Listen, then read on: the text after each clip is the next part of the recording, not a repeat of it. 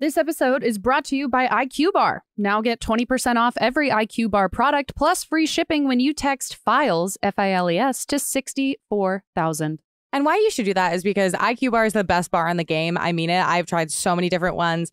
And IQ Bar, genuinely so good, tastes great. It has all of the stuff I need to get me through my day. I want a snack that is going to keep me alert and boosted, and I'm not going to have some crash later on. IQ Bar absolutely does that. I keep them in my car because no matter if someone is keto, vegan, paleo, gluten-free, soy-free, any of the things, I know that I can be like, hey, I have a snack for you. It's an IQ Bar, and it's going to fill you up, and it's going to taste great. Now you can get 20% off all IQ Bar products plus free shipping. To get your 20% off, just text FILES, F-I-L-E-S, to 64,000. Get your discount now. That's right. Text FILES, F-I-L-E-S, to 64,000. That's FILES to 64,000. Message and data rates may apply. See terms for details. You're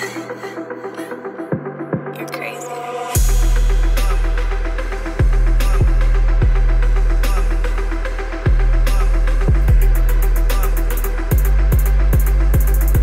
What's going on, everybody? Welcome back to another special edition of the Viall Files Going Deeper edition, episode number 600. Round of applause, everyone. With us is the household of Allie, Amanda, and Derek, and our pop culture correspondent, Natalie. Joy is with us. How you doing, babe? I'm doing lovely. How are you? Natalie's feeling a little under the weather, but she's dedicated to the pop culture that we deliver to this show. So we appreciate her dedication. I watched her lock eyes with Kiki as you were going through names because I'm pretty sure the last time you were here, you were like, "Hey, why don't you introduce Kiki?" You're like, "That's so rude." Yeah. I feel like you should add Kiki into your household. Okay, hi Kiki.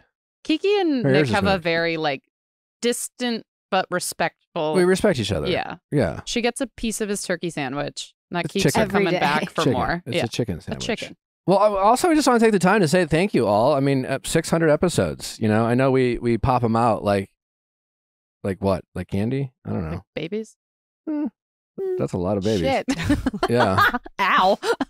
You know, seriously though, I mean, the show's been it literally is more popular than ever. I mean, listen, every time we have one of these, 500, 600, I just want to express how grateful. I want to express my gratitude and how grateful I am for all the people listening. To still be one of the fastest growing podcasts out there is super cool, especially given just how long we've been around, and we obviously have y'all to thank, and hopefully you keep on listening and tell your friends, and we always appreciate the ways that you support the show and advocate for it and promote it for us. It means a lot, and without y'all, we wouldn't be able to do what we love. So thanks. We have a very special guest, the one, the only Justin Long returns to be our guest. He was our 200th guest. So he's back for another anniversary. It's great to have Justin. As you can expect, it's an amazing conversation. But before we get to Justin, what do we have to get into? Did you guys see that video of Bebe Rexha getting a phone? I heard about it. I didn't see the video. BB. Yeah, I getting saw a that. phone chucked at her? On stage? Yes. Mhm. I'm assuming the guy got arrested? Yeah. He got arrested, and just very recently it was revealed that I guess he wanted her to take a photo with his phone. You know how Well, sometimes people will obviously, do that, yeah.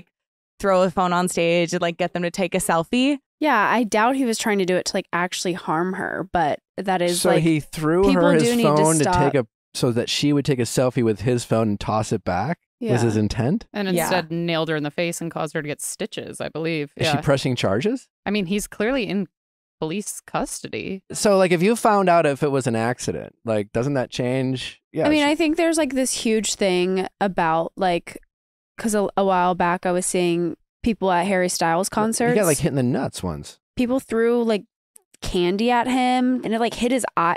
Crazy shit people are throwing at singers and expecting them to have fun with it. And it's no, you're first of all they could slip on that, or you could hit them and hurt them. Why are you throwing shit at them? That seems just so disrespectful. Maybe they need to make an example of this guy. I think it follows a common thread of people just getting way too comfy and entitled with anybody who's famous. I mean, or has she, any kind of hit notoriety. the deck. Hit the ground. Did that stop the concert? I mean, in the video I saw, she kind of almost tried to walk it off and then just hit the ground. And then you could see team members from in the wings come out to check on her and make sure she was okay. Clearly she was not. She left. Yeah, Yeah. she left the show. Damn. Yeah. That guy must have felt like a dick. And it's like you can't even be like, oh, it wasn't me, because like it's your a phone. picture of you on your lock screen. Yeah. Like, is this your dog? Does it unlock with your face ID? Yeah. Oh my That's god. the damning evidence. And Harry and Meghan are coming under fire again. You hate to see it.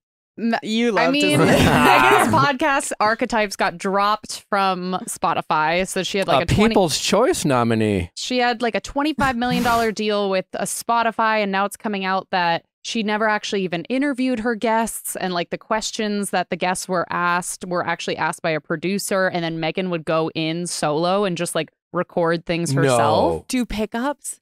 That's what, like, because some of the guests Come are on. posting, like, is that true? I so enjoyed my time. Thanks to blank for being a great interviewer. And it's not Meghan. It's someone on her team. They're so like someone else would read the questions, Yeah. and then they would answer the questions, and then Meghan would come in and record her asking the Apparently questions. that's what people are saying. No. Yeah. Because they thanked other people for being good interviewers, and that person wasn't Meghan. And she wasn't having nobodies. I mean, I feel like they promised when that show, that podcast came out, I feel like the expectation was that she was going to have other like heads of state, the Oprah Winfrey's of the world, not that Oprah's a head of state, but like, Michelle Obama, truly like world To be famous. fair, I mean, I think it's not a huge stretch that she wasn't, based on just like the structure of her podcast, she would do these main You're gonna interviews. defend this? No, but listen to the structure. So it'd be like she'd do an interview, let's say, with like Serena Williams, and then she'd have a moment where she's like, she'll do this voiceover and she'll say, I began wondering where like this word came from and where as a society we started doing this. So I decided to ask Professor of blah, blah, blah from NYU. Here's what she had to say. Okay. So, you know what I mean? Those were always separate clips. So does Meghan herself need to be the one getting on Zoom with this professor at NYU and getting Does her she response? need to? No, but it just Yeah. comes across as so Inauthentic. And they definitely don't let people know they do this, right? Like they don't promote this. This is not something that is common knowledge. We're all having this kind of like, really response. And what the fuck else is she doing? You Being a know? mother. Yeah, I understand. Yeah. But She's also got all this money and privilege, and I'm sure nannies, and given all this money to do this show, and she can't even show up for it? well, Kelly Osbourne might agree with you because she called Prince Harry a fucking twat, Wow. is what she said. Why is twat such a bad word? Everyone's What is- fucking life is hard. You were the prince of a goddamn country, is what she said. Yeah. He's a whining, complaining, woe is me. I'm the only one that's ever had mental problems. My life is hard. They're becoming more and more unlikable. Listen, they called the press on themselves and clearly tried to pitch a story about the paparazzi, hoping that they would endear their audience and compare it to, Princess Diana's death. And it worked for about 8 hours until No, it's still working on me. you're a big fan. Yeah. You don't have any? I don't see like the really big issue that everyone has with them. I don't have an. I don't really. I don't really care. I find them to be insufferable and boring. I don't really care. I just find them to be insufferable. They're the and worst. boring. They're the most privileged people in the world, and they complain a lot. The thing is that their whole point, though, is that like there is a media narrative that is like so twisted that has like forever poisoned like the public's image of them. Like whether you believe that or not, like that very premise is that like anything that comes out is kind of like just like fuels this narrative of like the media has always had this like very intense bias against them. That might be true, but I always had a positive opinion of them until I started paying attention and watching their documentaries and consuming their content. And then I started to be annoyed by them. So I don't know.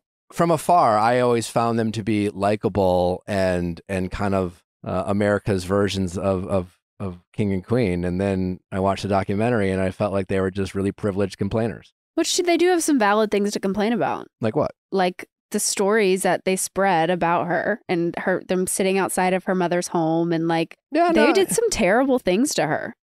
It's hard to feel sorry for them. Yeah, they're just dump trucks of money backed up on their front lawn. And that doesn't mean their problems aren't real. No, it's just hard to empathize with people who have an incredible amount of privilege, and the thing they do most of is complain. Me personally, I have a hard time. I mean, I guess that just goes to prove that like money doesn't make you happy. True.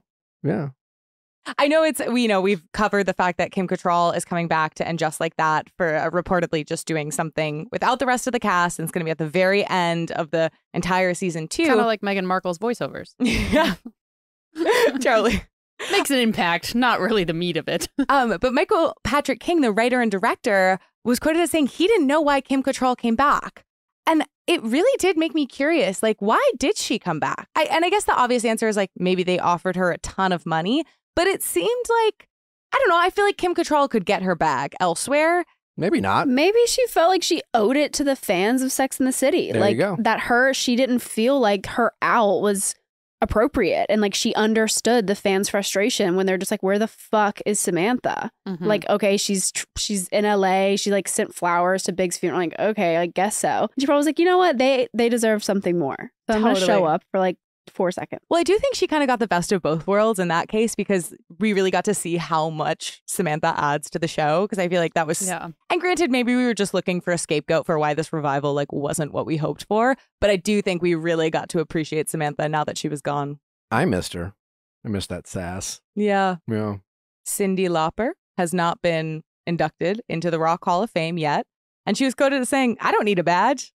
And I'm just curious, like, if there were a whatever Did someone ask Hall her of about Fame- it, or did she bring it up? So she was on the list of nominees this year and then was not on the list of inductees. Oh. So I think that's like kind of the pertinence of it right now. I am the last person to ask about music and history of it, but she seems fairly iconic. Yeah, I feel like she deserves a spot.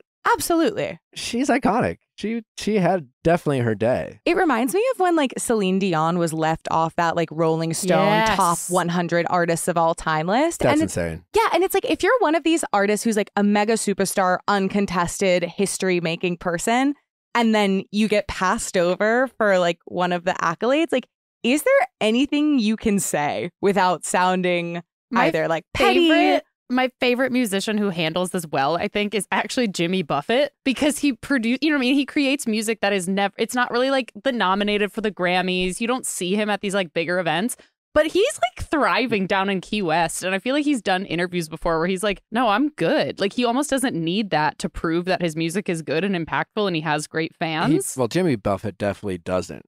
But I guess maybe I just think it's cool.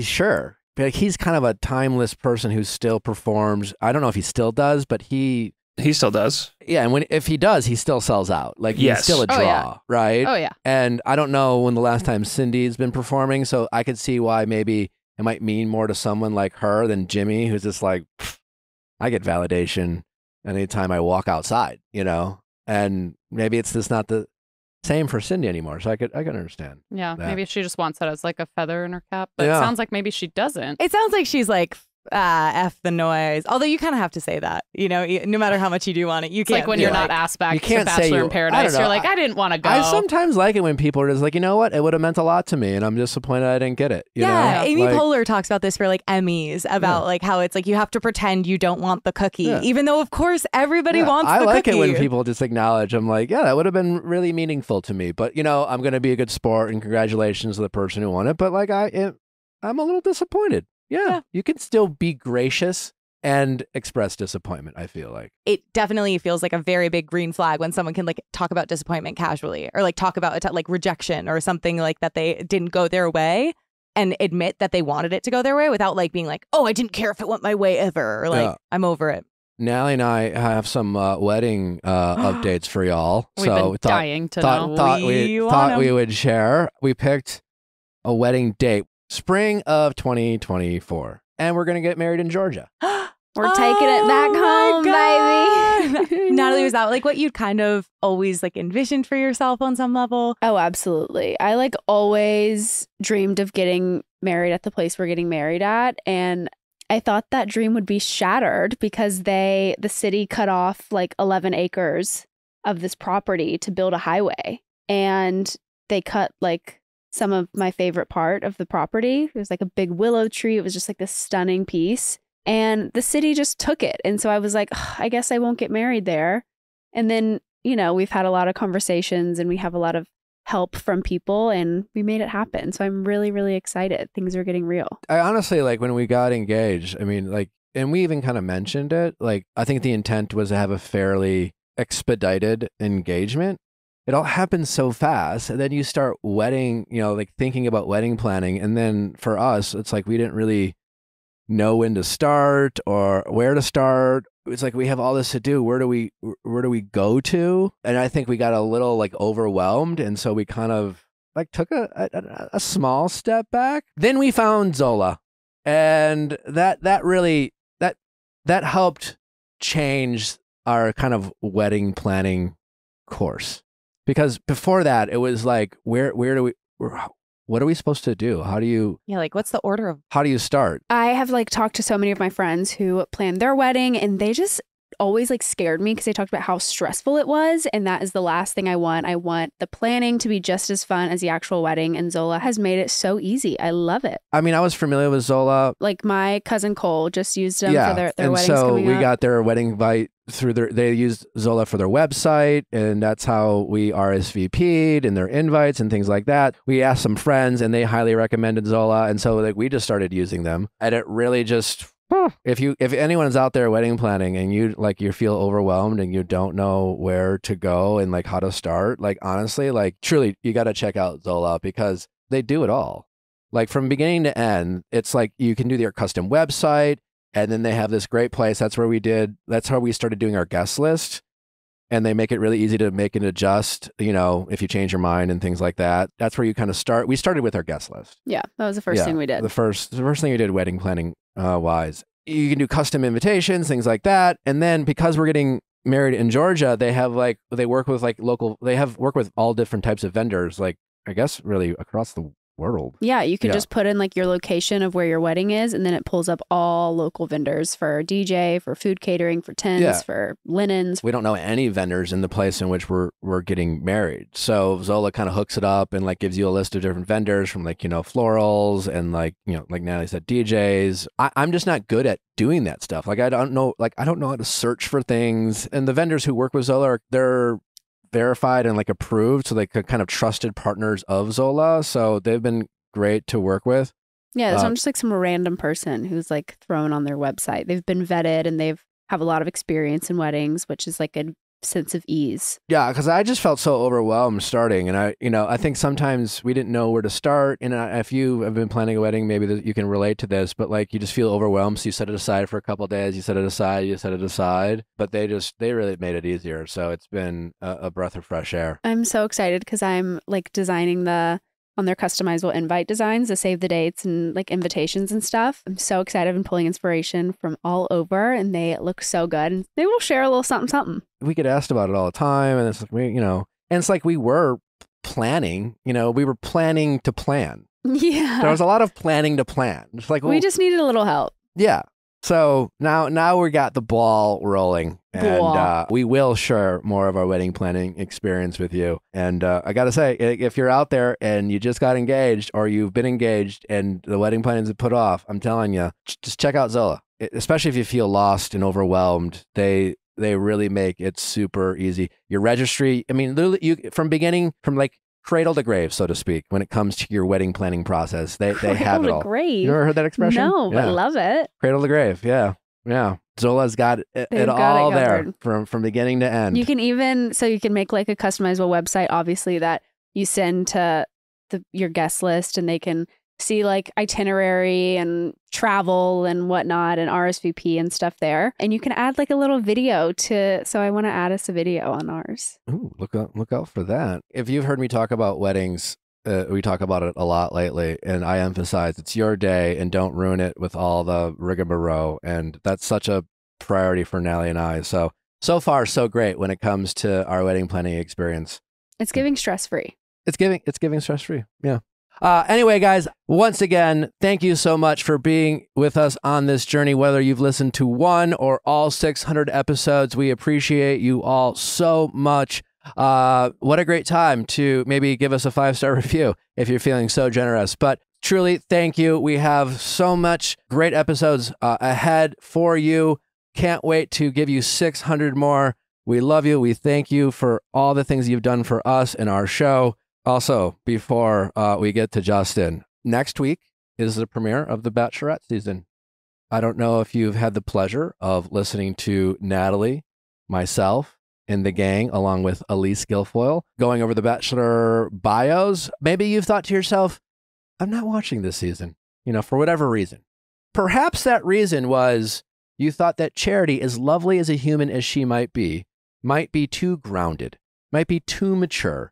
The family therapist that she might be not dramatic television. Well, I'm here to say, after watching the first 2 episodes, that our girl Charity is a little messier than I anticipated in the best possible way. There is someone that she seems to really like that you're all going to fucking hate. And if history tells us anything, it is that great television on The Bachelor is when the lead likes someone that you are truly disgusted with. And she seems to have a really bad picker early on. And if I've been pleasantly surprised by the entertainment value of the first 2 episodes. So that's all I'm going to say. Either way, we'll be recapping it. I highly recommend you checking it out if you are on the fence, because it is so far a season I have really enjoyed. We are taking a 2-week hiatus from Better Date Than Never because I will be traveling internationally and unavailable. So we're going to take a couple of weeks break, and we will be back better than ever when we return to Better Date Than Never. So it will not be live tonight at 9 p.m. Eastern. Sadly, we are going to take a couple weeks off. So enjoy your summer. Miss us, because we'll miss you. And we will return to you in a couple weeks, and we can't wait to do that. Justin Long, everybody. Happy 600. Need a break from reality? Ever feel like you just want to escape? Well, cheer up, Buttercup, because Paramount Plus has your great reality escape. Escape into new seasons of the biggest competition shows ever. That's right, like Survivor, Big Brother, and the Challenge World Championship. With the boldest personalities from the family Stallone to RuPaul's Drag Race All-Stars and Queen of the Universe, and the wildest drama like Are You the One? Plus hundreds of previous seasons, all streaming at your fingertips. See, reality ain't so bad. Your great reality escape is with Paramount Plus. Paramount Plus, stream now. They're developing technology. They have it where they can tell what animals are thinking. They can communicate with animals. How? I don't know. I don't know. I wouldn't be here if I knew.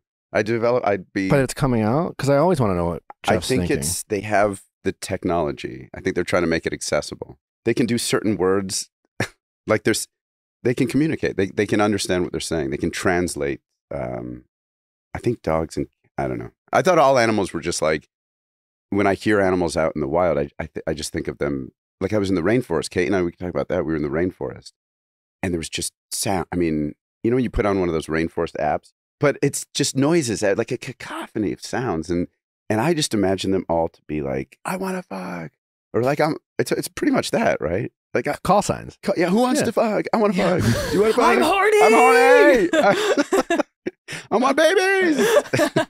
But all over the place. But I guess, I don't know, maybe they're saying other things. Have we begun? Kind of. Oh, right. Yeah. Yeah, we never really know. It's just like a soft that's launch. What I like, a soft. Yeah. It's a cold open. There's some like Clint Eastwood doesn't say action for that reason. He just, and some directors do that. Whenever. The guy who directed He's Just Not That Into You was Ken Kwapis. And he kind of sounded like this. He is a very sweet, gentle guy. And he would just go, yeah, go whenever you're ready, So you don't feel this, now I'm not acting and now I am acting. So it's just, it helps for a more organic, as you. Yeah.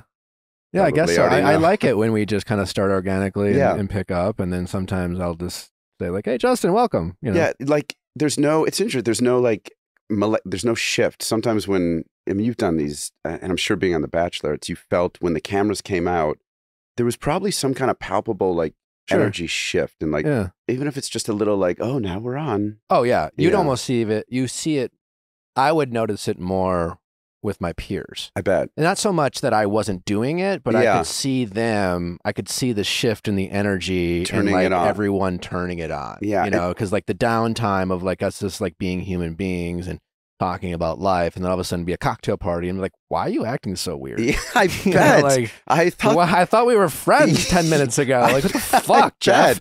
Is there any way that's funny? I know, I see that on the show, because then they have, like, especially Bachelor in Paradise, they have the cameras that people probably maybe even forget about because they're not as visible. And so they're behaving a little bit more, whether it's more affectionate or like, you know, they get a little more touchy in those cameras.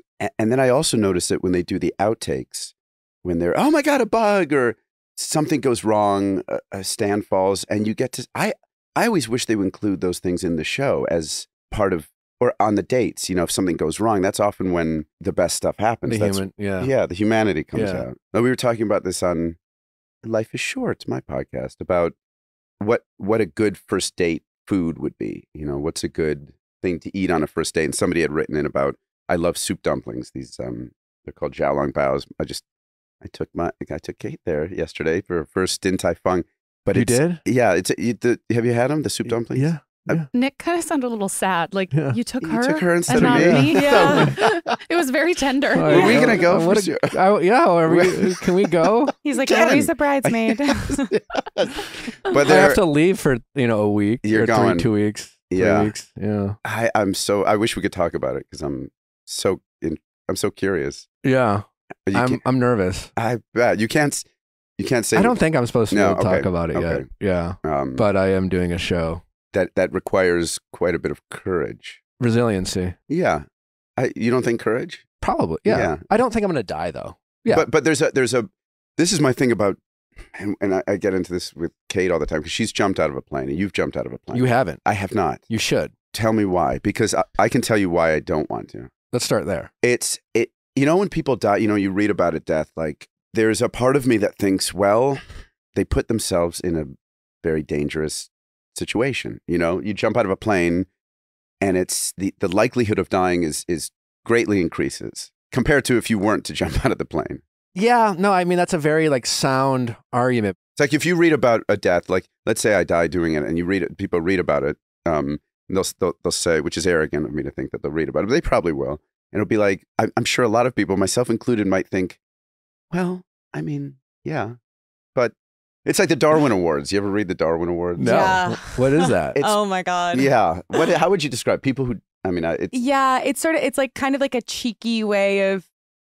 Without sounding callous, it sounds callous because it's like it's people who die doing things that were ill-advised. They should have known. The name being like a reference to the fact that like survival of the fittest. Like this was maybe a not super fit decision to engage in this kind of thing. So listen, I think anything could be made into a dangerous thing. So like jumping out of a plane, skydiving, right? I get what you're saying, but like the act of skydiving is relatively, well, it is actually not even relatively. It's extremely safe if your focus is just to survive the skydive. If all you're doing is I want to jump out of this plane, pull the chute, it's actually extremely safe. And I was actually talking about this with Natalie. We went and got dinner at a place called Burger She Wrote. Have you been to Burger She Wrote? Burger She Wrote. No, I've heard about it. It's on Beverly. Very good. If you like a good smash burger, it's excellent. And I love a good pun.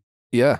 And so it's got both those things. There you go. And then right next to it is an amazing Mexican joint owned by the same people. So you can actually order from both. Sometimes we do that. Okay. Really, really good. It's on Beverly? It's on Beverly. What's the Mexican place called? Because that sounds familiar. There's so many Mexican places on that street. Yes. Okay. It's I think called Consuela. Okay. Something like that. Shout out. It's a good shout out. But down the path from El Coyote and I loved El Coyote. And then there's a lot of fun at El Coyote. There's another place. But anyway, it's right. You sit outside. You have your smash burger.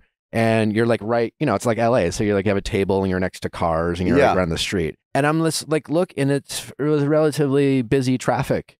And you're just looking at all the people driving and you just an insane number of cars and all these people on their phones and distracting. And you're every day I get into a car and I put my life on the line with all these people that I have no idea what they're doing or what they're thinking about. And you're at the mercy of all of them. I'm at the mercy of all these people.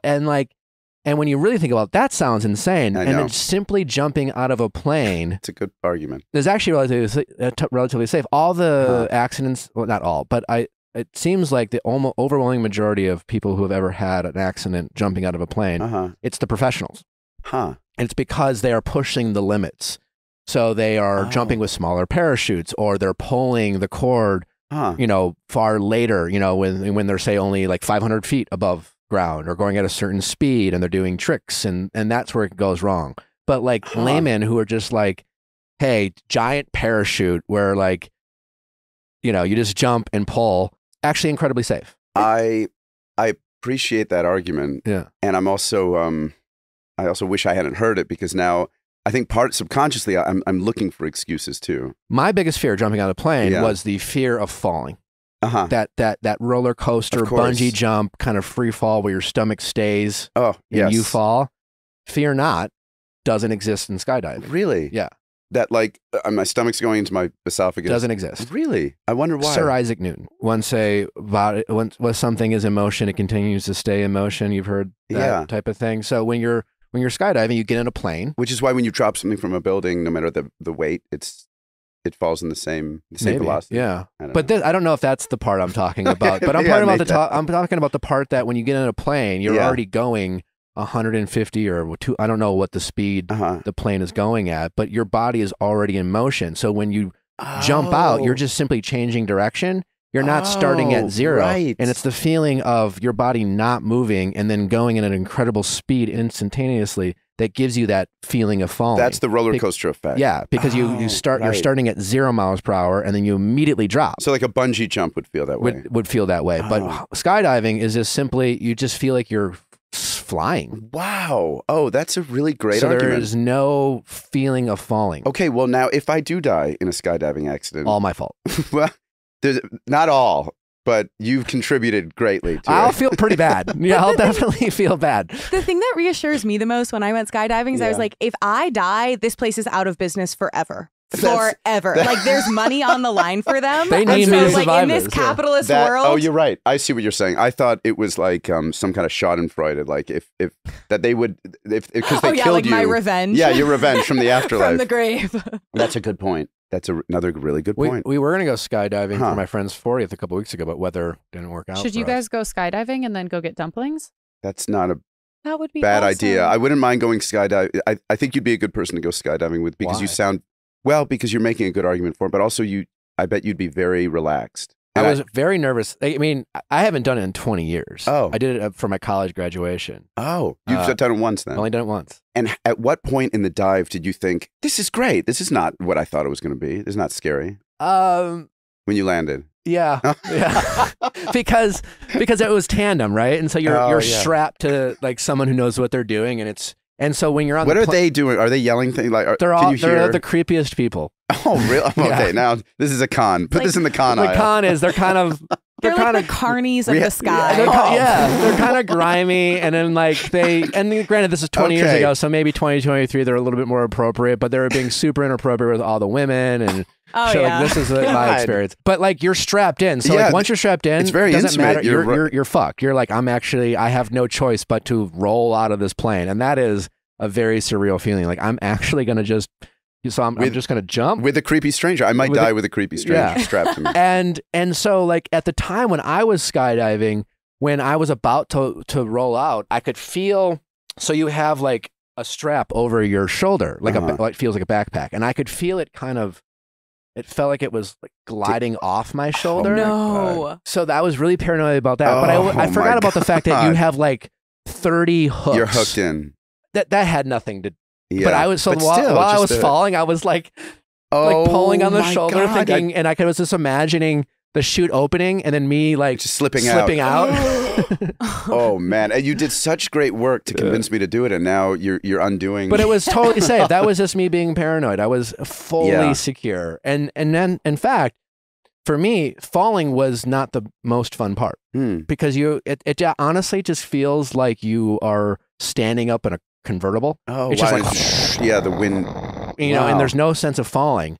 But when the chute opens, you're still about you. So we jumped at 15,000 feet, fell for about 50 seconds to a minute. So you fall for about 10,000 feet. Wow. And the chute opens at 5,000 feet. So you're still 5,000 feet in the sky. And you're just like Peter Panning it. You're just standing in the sky. And if you don't, you look up, you see the chute, but like your sense of like, holy shit, I'm floating like that was to me the coolest Oh, I part. Just bet. kind of like that would be, like that you're would like, be cool. you know, I wish I could just get there without going up in the plane, the anticipation, the strapping in, the creepy instructor. I wish I could just be in the air, you know. But once you do floating. it, you're landing. You're like, that was the cool. Like I Yeah, remember yeah. waking up and it was a little cloudy, and I remember like I was like I even lying to myself, being like, yeah, I want to go, but like I hope it like rains. Like I wanted it to get canceled. I was definitely afraid of. You had real butterflies. You had. Real, I mean, but I was very glad I did it. It's I think I'll do it one day. Yeah, I think I will. The creepy instructor is fun. So the 50 seconds to a minute as you're falling, are you thinking about the parachute maybe not opening? That I definitely thought about that. Yeah. I was like, what if it doesn't open? Are you going? Are you woo? Are you yelling? Are you like Are you saying anything? Or are you just so in awe of? I was kind of in awe. Yeah. Were you a kid who went on roller coasters when you were young? Eventually, but I was a younger kid that chickened out. Yeah, I definitely. My mother was out. very neurotic about that. First time I went to Great America, I went on no roller coasters, and I went with my uncle, and he was very disappointed in me. So he was encouraging you. How old were you? I wonder. 8 or 9. I've been listening to a lot of like Glennon Doyle and thinking a lot about like internal family systems, you know, IFS stuff, and I'm just so curious how people have become the way they are. Like where those fears came from. Like Kate has a fear of spiders. She took me on this great birthday trip. We went to the rainforest in Ecuador, which was like a childhood dream, to go to the Galapagos. Speaking of Darwin, so I got to go to the Galapagos Islands, and then she took me to this rainforest called the Choqui Rainforest.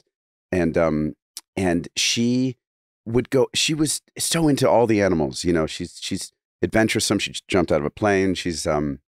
But spiders are a thing. And I asked her why that was. I wonder where that came from. And she pinpointed it. She knew exactly. When she was a kid, she loved spiders, and she loved Charlotte's Web. You know, and because of that book, the benevolent main character is a spider, and so she loved him. She would play with him, and she would touch him. And she grew up she lived in California when she was a kid, and she was going to reach for a spider, a black, you know, shiny orbed spider with a little red marking underneath. And she went to go touch it, and her mother witnessed this, and Patty, shout out to Patty Bosworth, and she screamed, and she was, you know, rightly so, because she was about to touch a black widow. Kate was about to touch a black, and she didn't know it. She didn't know that and Patty said, no, and screamed and stopped her. And it was the fear of that.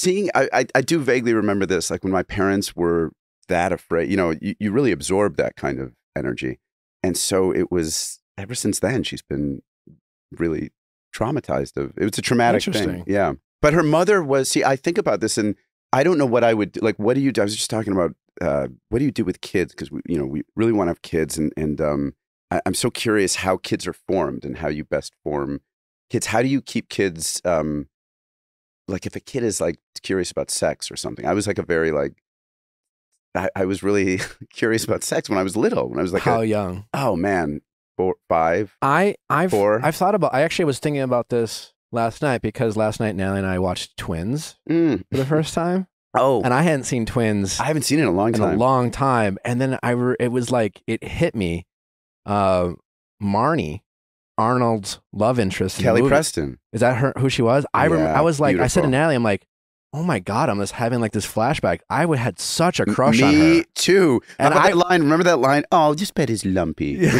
Yes. My brother and I always repeated that line. Because she tries to get, and I didn't understand what it meant. I was like, lumpy bed. Why is she so? Because she was just trying to like sleep with. But I was like 7 or 8 when that movie came out. So I remember having a crush on this woman before I hit puberty, and like that weird, like before you hit puberty, knowing that you still liked women.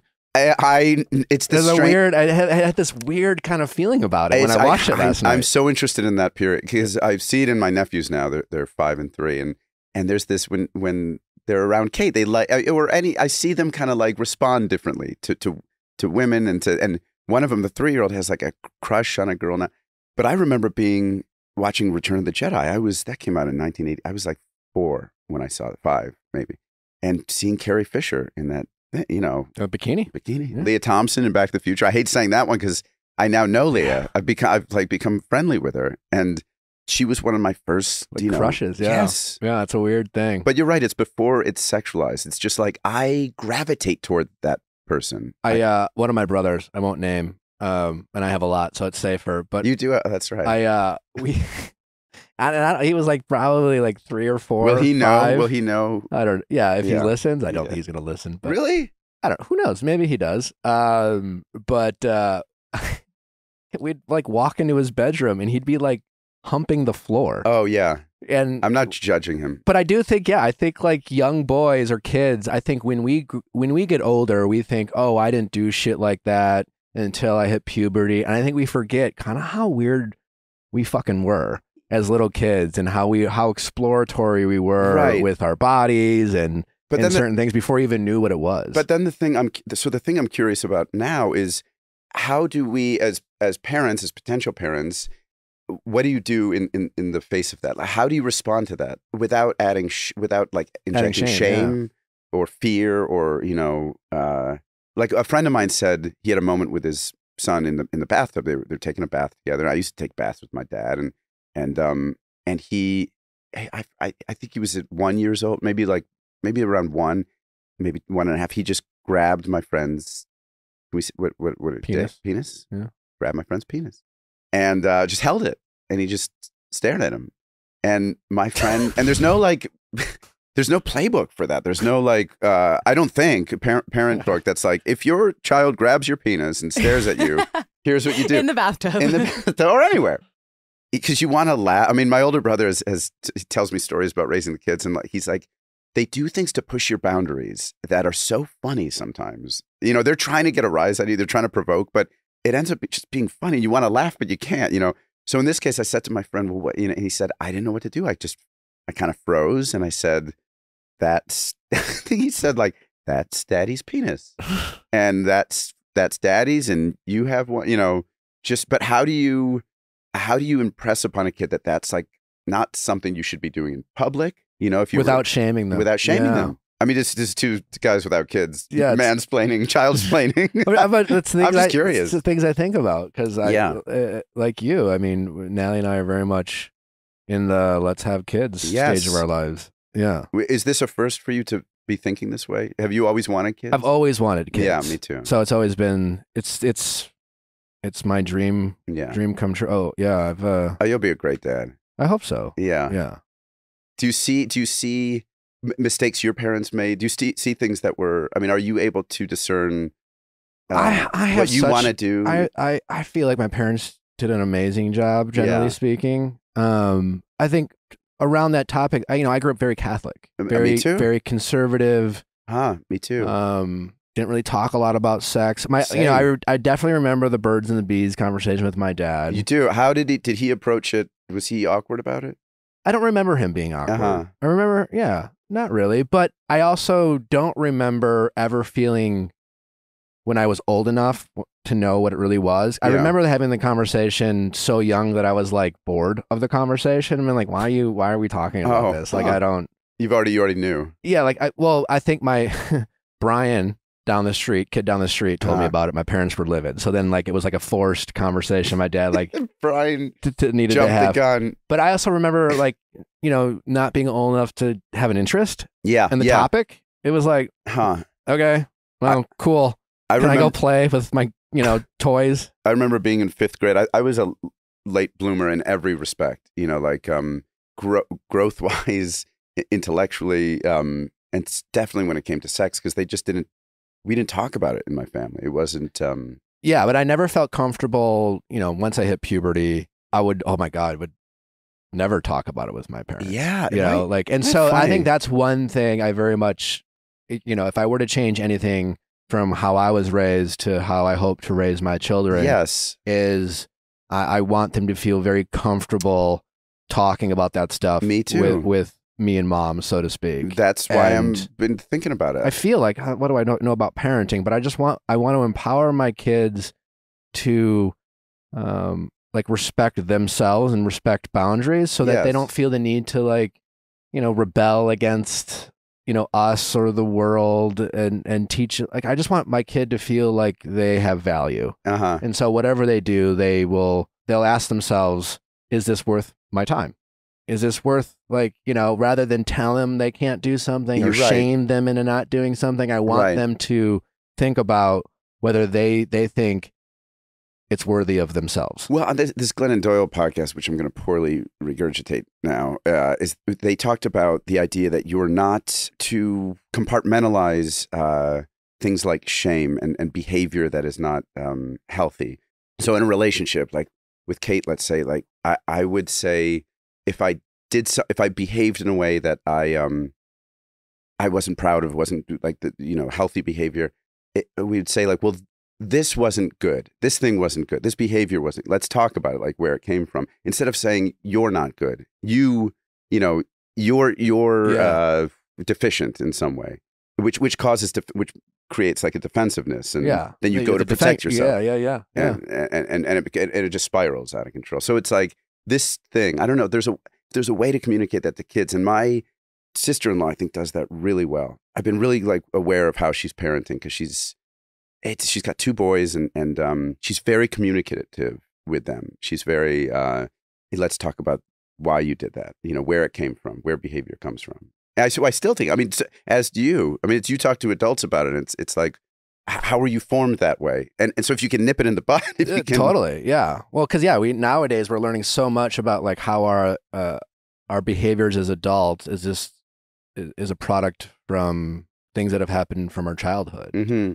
I think that's the single most thing I've learned in therapy is anytime we are essentially triggered, and triggers could be a variety, like could be a significant trigger or just like a trigger, small trigger, but ultimately when we are triggered, we just basically turn into the age in which we first experienced that trigger. I am fascinated by it. And that's really fascinating. It led to relationships I was in. Because I dealt with a lot of that without knowing, having those tools and having I had the curiosity, I guess, but I wasn't well versed enough in the world of therapy and where these things and exploring where these things come from. And now I just find it. And now I'm with the healthiest person I've ever been with. So it's very safe. It's a safe place. So I don't have to. I can explore those things in a safe way without like there being like this urgency to save a relationship. And I got to figure out why why is this person behaving this way? I don't know if that makes sense. No. But there's one that I've been thinking about a lot, which you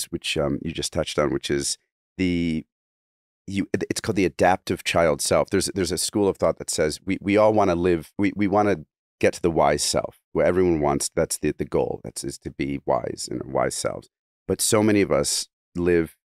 Most of our behavior comes from it's called an adaptive child self, which is when we're kids, we respond to dysfunction in our lives to protect ourselves, and it's actually a good thing. So if you have an alcoholic parent, maybe you'll to protect yourself, you'll say, well, they're not too drunk. They just like to have a couple drinks and they're just having fun. They're letting off steam, and it's a way to protect yourself. So those adaptive child self impulses remain. And that's something I've been really watching in my own life, where certain things come from, where do triggers come from, why do they exist, so I can change it, so I can be better.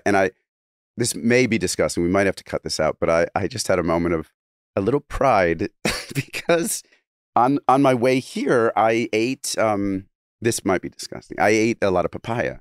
I've been trying to, cleanse the body. Yeah, get my system going.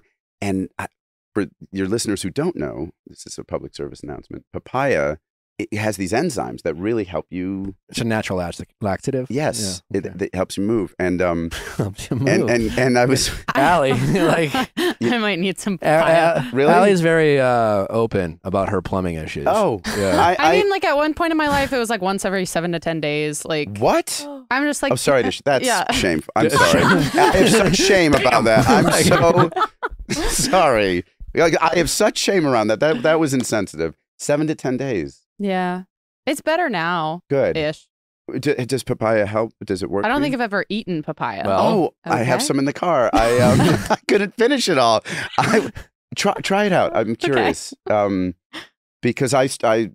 It's been my whole life. So if you just solved my whole life, like, wow. In potty training, were you like a late potty trainer, like age? No, but I had a sibling who was like afraid of pooping. Was it the same one that was humping the floor? Yes, actually. Oh. Yeah.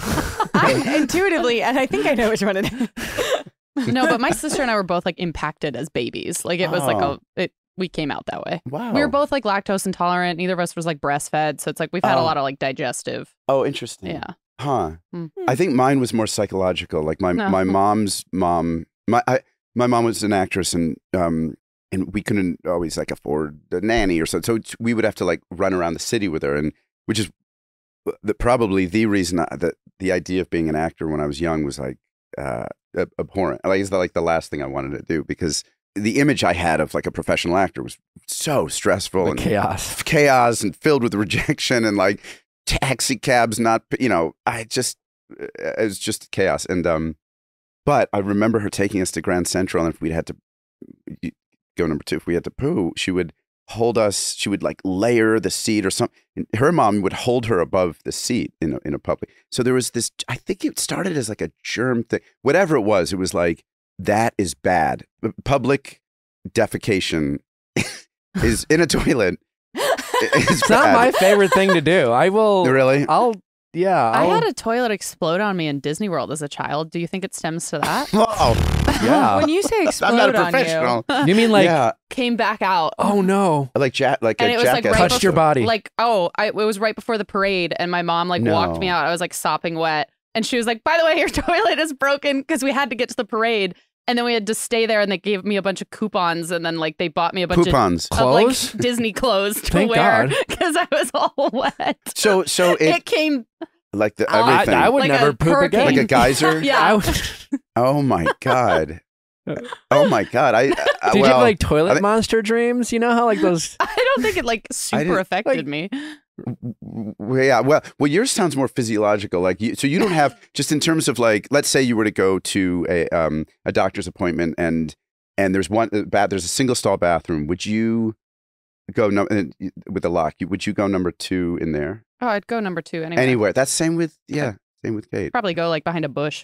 Oh, really? Yeah. Wow, I envy you. I mean, I really admire that, because I have, I guess, shame from it. So I guess what precipitated this was I was proud of myself, because you have a single bathroom here. I mean, meaning like there's just one toilet in the room, on the floor. Yeah, it's a community bathroom. And I used, and normally I think this is one of the first times I've used that. I will avoid that situation because of shame, I guess. But I had to use it because I also knew we'd be talking, and if I didn't get it out, I'd be thinking about it and talking about it, which we are anyway. So.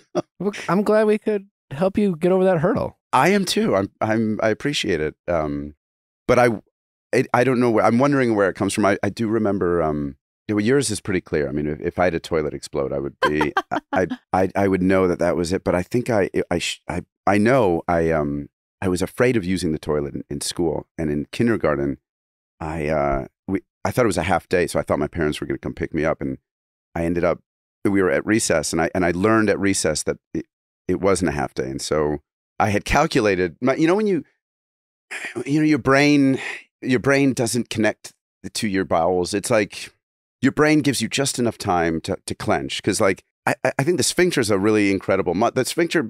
I remember somebody said it doesn't get enough credit as a part of your body for like keeping things at bay. Just like whoa. Just take it. Like you stay, and it's just this one muscle that's doing it. That's keeping us from like complete embarrassment.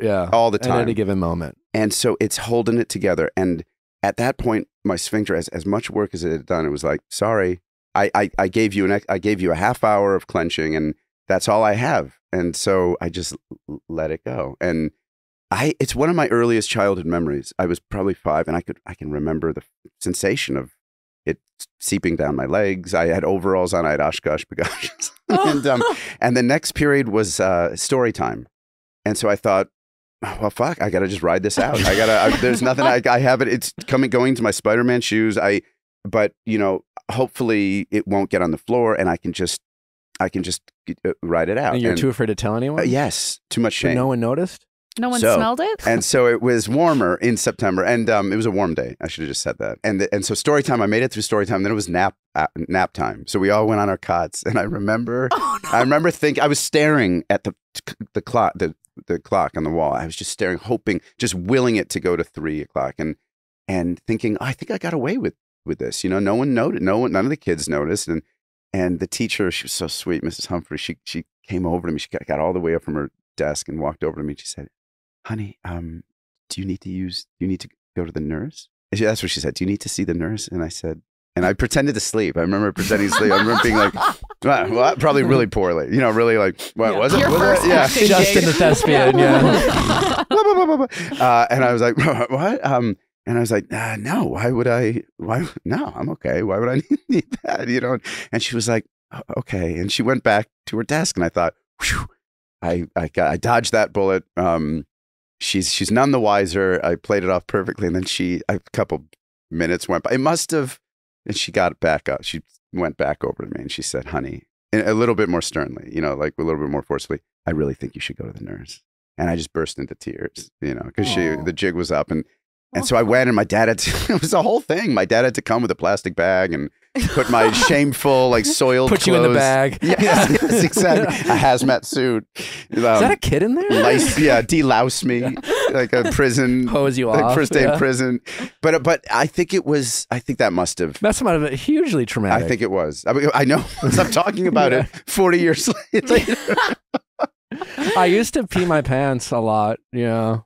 Like I have a very vivid memory of peeing. I would get excited and laugh, and I'd pee. Oh, that's and a nice way. I remember, like, I have a vivid memory of like, that's a nice. I remember being at the roller skating rink and peeing my pants. But completely just a little pee, or just fully like letting go. I mean, it was enough to make the pants sweat. Yeah. 5 or 6. Oh, So you were rollerblading, but you couldn't hold your pee? He was excited. He was laughing. All right. Now you're feel like judging. it would be harder to hold your pee while I remember I rollerblading. have this vivid memory of like hiding behind the rabbit cage. There we had a little outdoor rabbit cage, and in your house, a hutch, outdoor, yeah. and I peed my pants, and my sister like would tell on me, and I would be hiding behind the rabbit cage. Aww. Yeah, and then I was a bit of a more of a not even a bedwetter. I was a daytime pants peer. Yeah, a day wetter. I would just get really, I would get really excited, and you'd wet anytime. I think it was because I wouldn't go in and go to the bathroom. Mm-hmm. I would just be having too much fun, and I'd hold it, and then someone would like It's like make little me kids laugh. at pools. You're like, no, you have to go. Yes. And then I would And like the pee my you pants. can always like, as someone who like watches a lot of kids, you can always tell.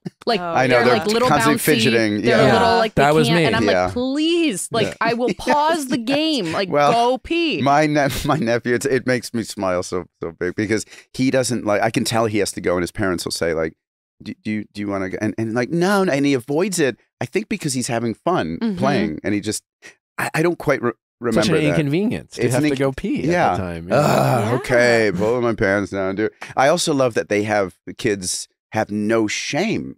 You know, I kind of remember that. I was talking to my brother. I do the podcast with my brother, and we've been doing two now. So we do one on Friday called Life is Shorter, and it's just the two of us talking. It's so fun. We're just.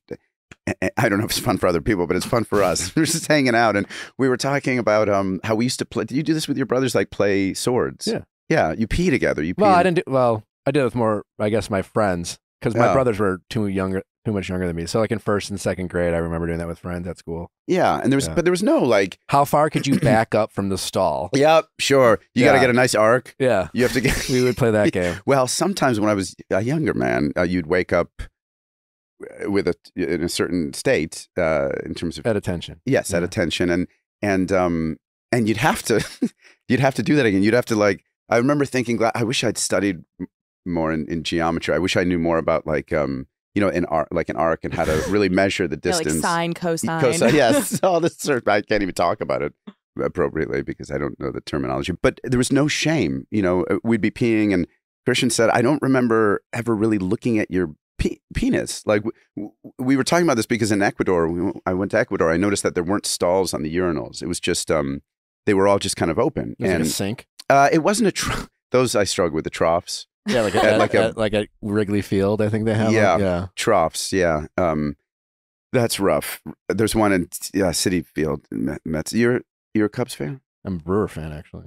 Oh, that's right. That makes sense. But there was no, and Christian said, "Why? Maybe they just trust people to not be creepy and like look and to get." But I said, "There's no," and he said, "Well," I said, "Well, why would you not want to look? I mean, like, what is the harm in just noticing? I mean, by accident, not stare. I said, if you don't ogle it, if you just stare at a penis. And he said, penises are, he had a funny take on it. He said, I don't know if I just want to, they're just strange. I don't know. They're like pink and kind of like sad looking and strange, like a baby marsupial kind of. I had this friend in college that would, if he would it's not appealing. Come into a public bathroom. Yeah. It was busy. And if we were peeing next to each other, he would like make a scene. He would like deliberately look over and pretend he didn't know me and like say very loudly. And he's like, that's a really beautiful cock. And just to try to get a reaction out of everyone around him. It was kind of funny. We would. In what grade? Oh, like college. Oh, yeah. Yeah. Oh, I wonder if he turned out to be, do you know what happened to him? Yeah. I mean, he's a very successful consultant. Yeah. You know, I wonder because I mean, it's not, I don't know if it compares to this, but I knew a kid in high school who would do really daring, but like sexual things. I went to an all boys school, a Catholic prep school, and he masturbated to completion in the back of the class. That was kind of like his, for a while, claim Did to fame. everyone know about this? Yeah. The difference between an all-girl school and an all-boys school, the all-boys school was terrifying. Oh, like, it was not pleasant to walk through. But then the teachers find out about this? I don't think they did. I think he did it. He was able to do it because we had some teachers who were a little tuned out. Like I had a Latin teacher, God bless him. He was so sweet, but he was kind of he would talk like this. He was sort of like, who did he sound like? A little bit like Robert Evans. Remember Robert Evans, the producer? But he taught Latin, and he would just read out of a book like this. He looked like an old owl, and he would just the first declension is A, Orem, you know, and all the kids, because he was looking down most of the time, is mean. We used to do a thing where we would just inch our desks up little by little until we were like, when he'd look back up, we'd be right in front of him, and he'd go, "That's why Cicero was." All right, what's going on? And we were like inches away from him. We were all just crowded in. And he would go, oh, all right, I'm calling the dean. But he didn't want to call. We knew he didn't. This is also a lesson in parenting because we knew his intention was, and he never would call the dean, but he'd walk all the way across the room to the phone to like, I'm going to do it. And then we'd quickly move our desk back and he'd pick up the phone and he'd go, all right. He'd see that we had moved back. He'd go, all right. But anyway, my point is we had teachers who weren't totally so you were all present. scooching closer. He was just reading, masturbating in the back. Well, I don't know if that was in Latin class, but there were teachers who were a little tuned out, and he must have done it when in one of those classes. He also defecated. I mean, this is disgusting. But that guy, the reason I mentioned it is I'm like, well, where is he now? He became a like a Hollywood executive. Yeah, That feels fitting. Yeah, he became like a and I really I know this sounds like. I like him a lot. He was I had a meeting with him in I don't know if he still is, but this is maybe 10 years ago. I had a meeting and like in a position of like a high position. And he said to me, and we caught up a little bit before, and he goes, or maybe it was after, but I remember him being relieved, and he said, he was like, thanks, but kind of like, thanks for, because in the meeting, I was like, they were like, oh yeah, you guys knew each other back in the And did he have like almost a terrified feeling? Yes, like, yes. Don't. Yeah, I hope he doesn't say Yeah. those things because I'm sure he had some, which is a good sign that he had some shame about it. But I guess we all did, crazy shit back in the day. Not like that. I never masturbated in class, but yeah, but he did have shame about it. Yeah, but we did some weird things in high school. We did. I never masturbated in class, that's for sure. But there were, there's a lot of self-exploration. Yeah, we definitely were weird for sure. Yeah, yeah. And again, if I had known that I wonder how different my sexual journey would have been if I had felt comfortable, like if I'd felt like that wasn't shameful, I don't think I'd be masturbating in class, but maybe, maybe there's a little bit of shame that's good. Maybe that's the lesson. Yeah. Like, how do you tell a kid, let's say, hypothetically, you have a kid, you and Natalie have a kid, and they're in school, they find the teacher says, little Louis has been pulling down. He's Louis Viall. Louis Viall. Yeah, what would it be? Vern Viall has been pulling down like the other kids, like girls' pants, and like because he's expressing. God, and you could say, well, but he'd be expressing. Would that be? It's just like a sexual curiosity. What would you say to Vern? Put me on the spot. Well, because Kay and I were talking about this. We were curious about like a hypothetical like that, because I don't know, I wouldn't. Neither of us knew what to say. And we would have to know. Here's what I don't want to happen. I don't want our kid to be around that age and not be prepared for it. I don't want the because like your dad had to have the talk with you because somebody preempted. Sure. It. I guess like my first thought when you asked me, it was just like, well, I mean, who wouldn't want their pants pulled down? And so how do you teach your kid empathy? Okay, I'm your kid. I'm your kid. And you've just been told this by the parents. Hey, Dad. So what were you thinking, Vern? So what was on your mind? I just wanted to like see what was on their pants. Okay. Did you ask for their permission? No. Okay. Well, but why do I have to? I don't have to ask permission to touch my own parts. Well, that's because it's your body. Oh. And. But I should ask permission next time. Well, for starters, yeah. Okay. I mean, but generally speaking, there's a girl I really like. Her name's Samantha. So I'll just ask her if I can. Yeah, but it's not very respectful. What? Yeah. Why isn't it respectful? I feel like I'm doing this all wrong. I know. Oh God. But parenting is hard. We might need to get some books. You got some time. Yeah. I don't know. Yeah. You're so right though, because in that moment I would be probably mortified, embarrassed, and but the assumption is the kid doesn't know better. He just he did an act. Yeah.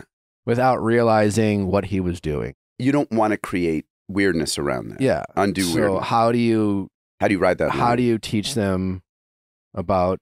I don't know. I do remember my parents. Like I remember my mom especially. It was really important for her to teach us that like our bodies were sacred and we had to protect them. And how did she do that? She kind of just told us that with I had a sister older and a sister younger, so I was a young boy and my own sister. So she was very careful about us, being respectful of our bodies around each other and shit like that. And so I always just kind of had a modesty, and maybe that was a kind of our Christian upbringing, teaching us modesty. That's not a bad thing. And things like that. And you had older sisters. Yeah, because it's like these kids, some of them are so innocent, you have no idea. But like, I also I remember a story of a girl in like first grade, and another guy, a boy who was in first grade, went up to her in a hallway, like grabbed her butt and said, that's nice. So I'm like, okay, well, that was learned somewhere. Totally. That was either heard or seen, either at home or on TV. Like, so then with that kid, what do you say? Because it's not. It can't be too late. They're still malleable. I feel like it comes down to the difference between like shame and guilt, where guilt is like feeling bad about an action that you've done, and shame is feeling like you are bad as a person and broken. And I think saying like this act, like really helping a kid, explaining why an action is bad, and then aligning how like, I see you as someone who is very respectful of your friends. I see you as someone who shares. I see you as someone who makes people feel comfortable and happy. And this choice like made, and like kind of framing that choice as being like really outside of their identity. So that way it's kind of like. That's kind of what I was not as eloquently trying to touch on earlier about like, you're not bad. Right. This choice was something we should look at and improve on. I also like want to make sure I want to make sure if I have kids with Natalie. Now I'm 6'2". Natalie is 5'10". Her dad's 6'5" and is the runt of the litter. Her uncle's 7 foot. I suspect, my God. Now my dad's only 5'8" though, so there's potential. But I suspect we might have good sized kids. Yeah, and so I want my kid to be a protector of other kids. Right. Like I don't want. And I remember. I've always had this like guilty feeling at times growing up. I was, and I was bullied at times in middle school, but I also remember times where I saw other kids being bullied and didn't do anything about it. Oh, Nick. And I have this sense of guilt, and if I am lucky enough to have kids, I hope that my kid stands up for other kids in need. Yes, it's something I've thought a lot about. You would love this. There's an essay by this writer, George Saunders, who wrote like Pastoralia, and he's just a great writer. But he wrote, it was the commencement speech for, I think, Rutgers University, and he talks about just that, his regret, like, because he's addressing this class of college kids, and I thought it was such a good opportunity to impart that kind of wisdom. What are the things you and he said he'd said that the regret he has is not his failure to act when he could have like stood up. And I think about that often, and I'm going to brag about my wife for a second. One of the many things I love about her, and I remember learning this about her early on, was that she is she's such a kind person, but she's also very brave. And I say that because to stand up for kids when you're young, when you're being socialized and you're in school, it requires real courage to do that. She'll be embarrassed that I'm telling these stories, but she it's two things. One time saw like that one of her classmates wasn't being invited to a sleepover. The popular girl had invited Kate and a bunch of girls in front of this other girl, and Kate said, "Oh, I recognized that, clocked the girl's sadness, and said, you know what? I'm actually told her like I'm gonna have a sleepover. Had a sleepover with that girl and some other girls who weren't invited, just so they would be included. And like that's awesome. I could cry thinking about it. And she did this during a time where it's to your point. Like I fantasize about, you know, if I were to go back and do things differently, and if I would stand up for those kids. I remember them by name, and I remember like instances where I was just silent. I didn't pick on the kids, but I didn't say anything. Do anything, you know. And another instance with Kate where she was like a boy who was neuroatypical, who was disabled, was asking some of the girls to go to the dance with him at a football game or something, and they were all turning him down, you know, in varying degrees of politeness. No, that's sweet of you, but and Kate marched over to him and said, I would love to go to the prom with you, you know, and went to like her school dance with this, you know, did the whole thing.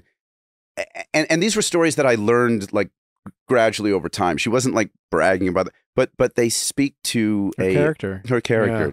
Totally. That's incredible. How do you, incredible. What does she attribute that to? Because do you think that. That's like kind of like it's something she's born with? Is it parenting that, you know, her parents could speak to? Because that is an incredible story. Yeah. Because I think more people are like you and I.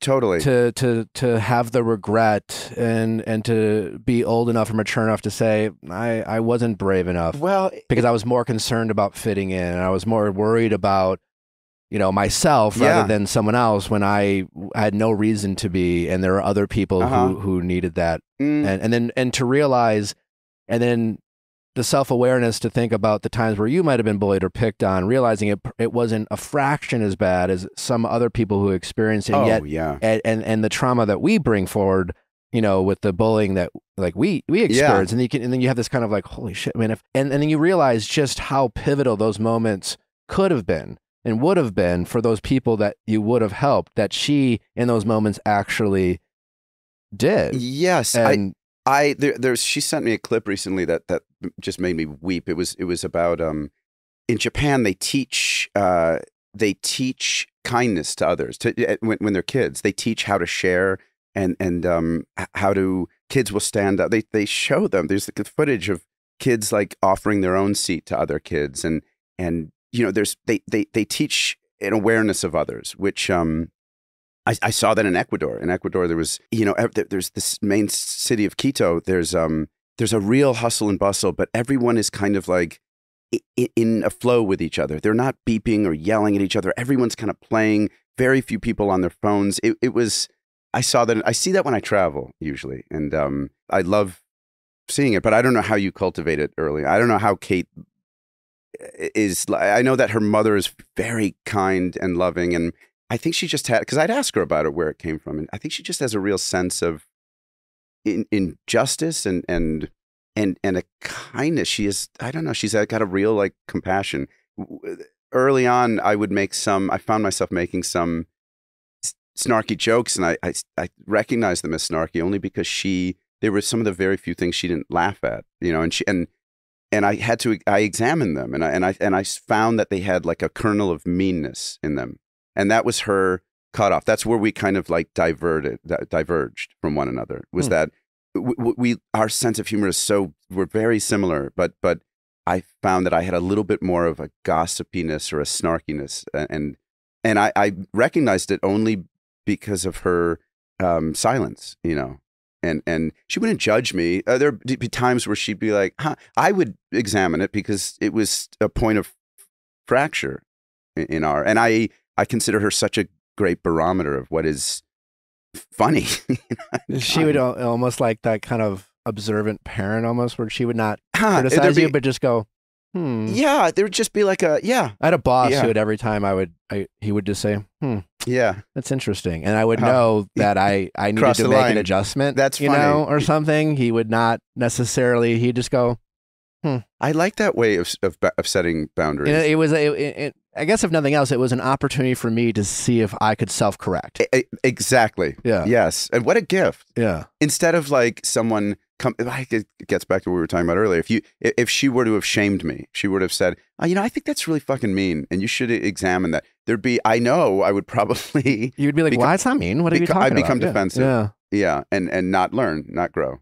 Sounds like she's going to be a great parent someday. She's going to be the best. What's your favorite thing about your relationship? You know, I thought, what do I distill we were thinking about this because, why was I thinking about this? That I can distill it down to just enjoying, just loving being around her.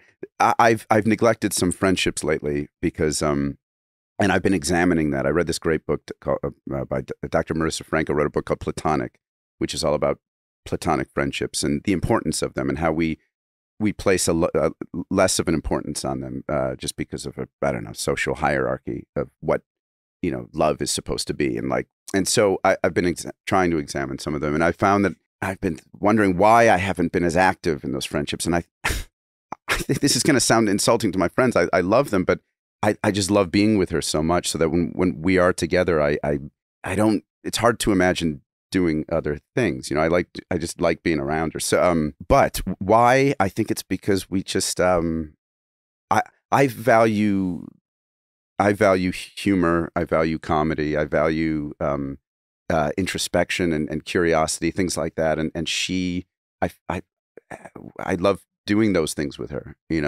I just love her brain and her body.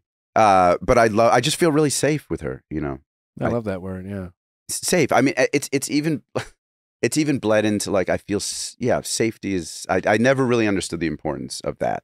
It always just felt like a word that people throw around, an idea that people throw around, kind of like an abstract thing that, I don't know. I never really, because I think I never truly had it, I'm still close with a lot of exes and most of my exes. And so I really, and I have so much love for them, all of them. But she said to me once, because we had a moment of I don't know, a point of where I wasn't examining something that I should have been, and I was being defensive. I was being really reactive. I forget what it was. It was early on, and she said it without any judgment, which is important. She said, "Have you ever been in a real, loving, reciprocal relationship? Like a real relationship?"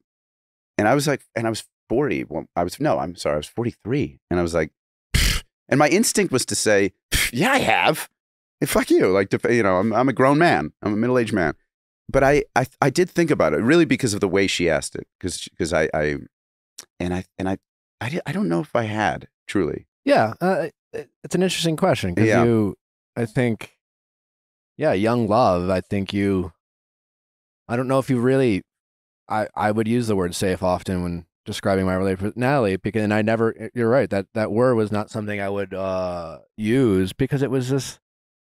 I like the danger too. I like the I don't know if I'm, Yeah, well, because I think young love or my relationships early before, 40, I guess, it was, it was less of a partnership. It was less of teammates. It was I still felt like an individual dating another individual because, a lot more fighting or just conflict. And yes, it was just easy to trigger your partner. And then all of a sudden, you're fighting for the sake of fighting as opposed to feeling disconnect. Like now when Natalie and I fight, there's more of it doesn't feel like we're fighting. It feels like we're disconnected. Yes, that's not aligned. I like using that word. And so, and then I learned this, and I learned this in therapy, and something we incorporate is if after 10 minutes we're still fighting about the same thing, and we're repeating our arguments, one of us will just say, literally just call a timeout, and just say, well, you got to table this, because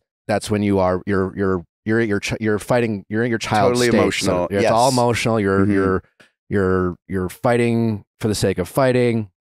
And as frustrating as it is to have the other person call the timeout, because it feels like, oh, but I got more to say. You feel a bit stonewalled a little bit, but we know the intent. And then one of us, usually the person who calls the timeout, is the one who like comes over to the other person and kind of says like, I love you.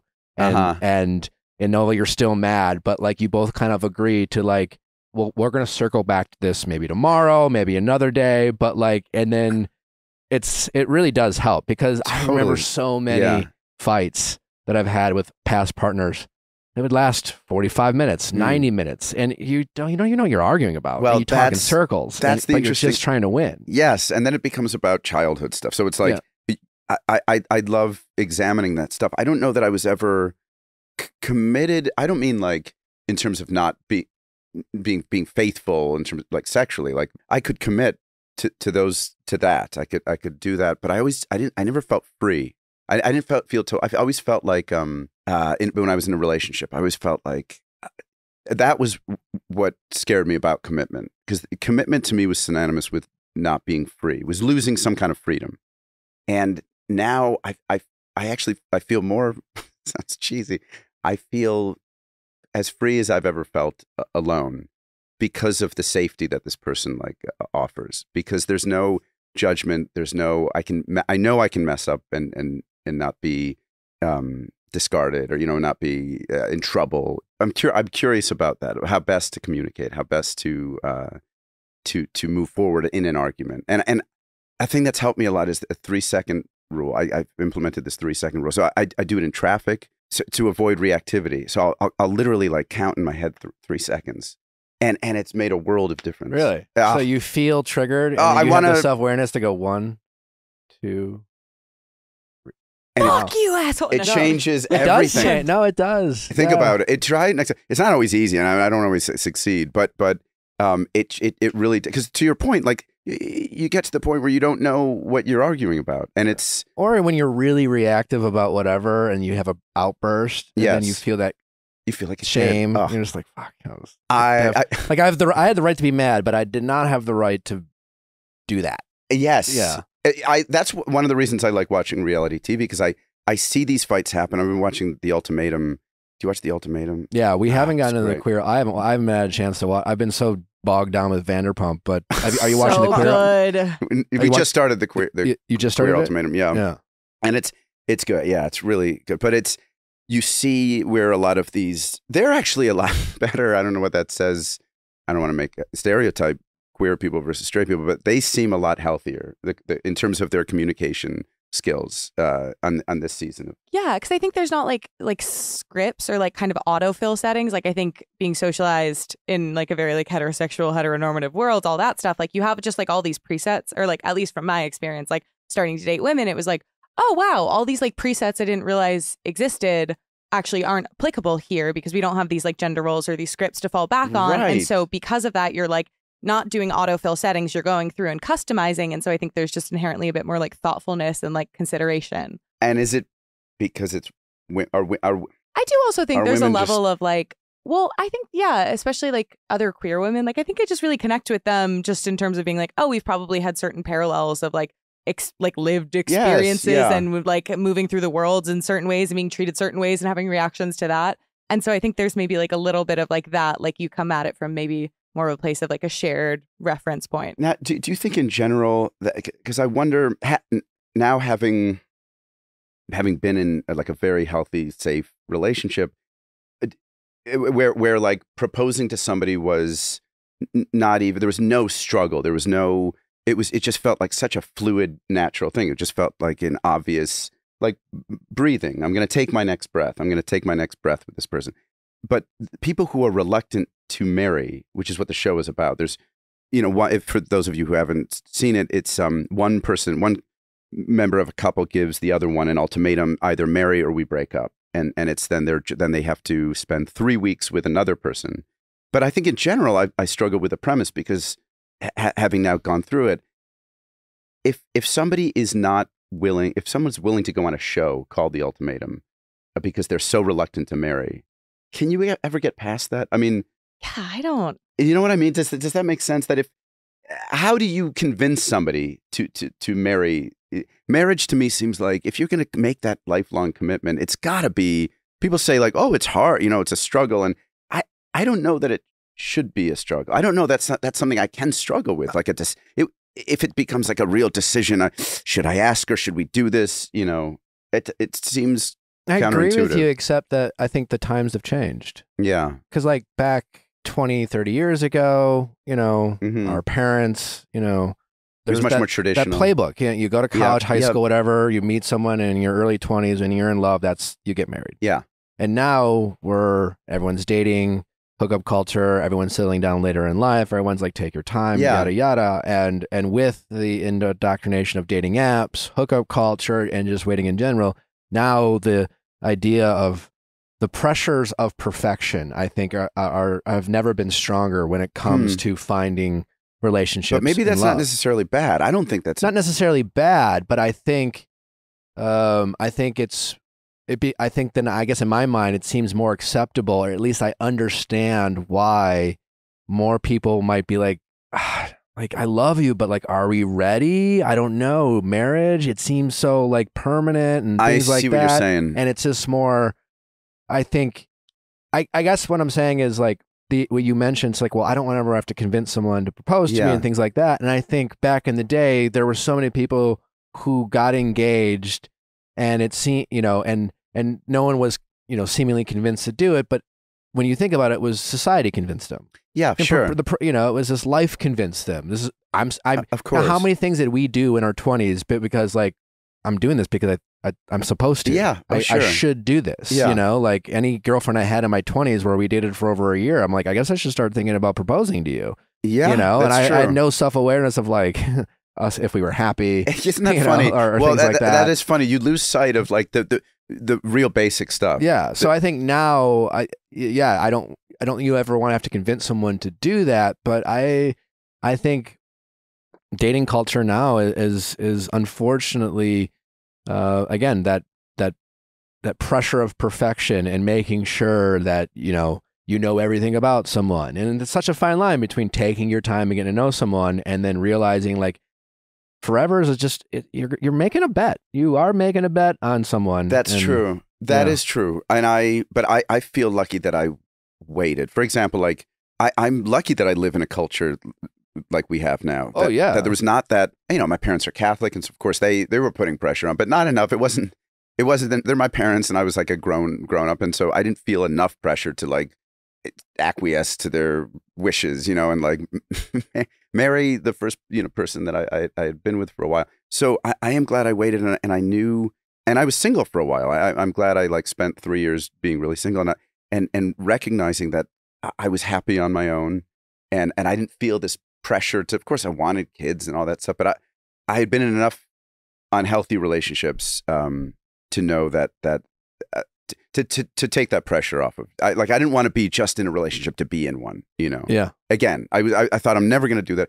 Kate and I call them never agains. You know, like we look back on relationships we've had and kind of compare notes and think, and there's so many things that it's not shame, but I think had I known the things I know now, I would have spent less time in some of them, you know, and I'm glad I learned them, and they're real pillars now of things that I won't tolerate, and I won't, you know, tolerate in my life, like in any relationship. But I think it took being in a lot of being in different ones and being on my own for a while to know that for sure. So I think I guess what I'm saying is, if you have doubts, if you're struggling, I think that's the answer, is that then you should try to find, because it should be, I think, a no-brainer. I don't think it should be and maybe this is just very personal. Like it wasn't a struggle for me. Yeah. Once it was like, that's, and I would hear that for years, like when you know, and it really was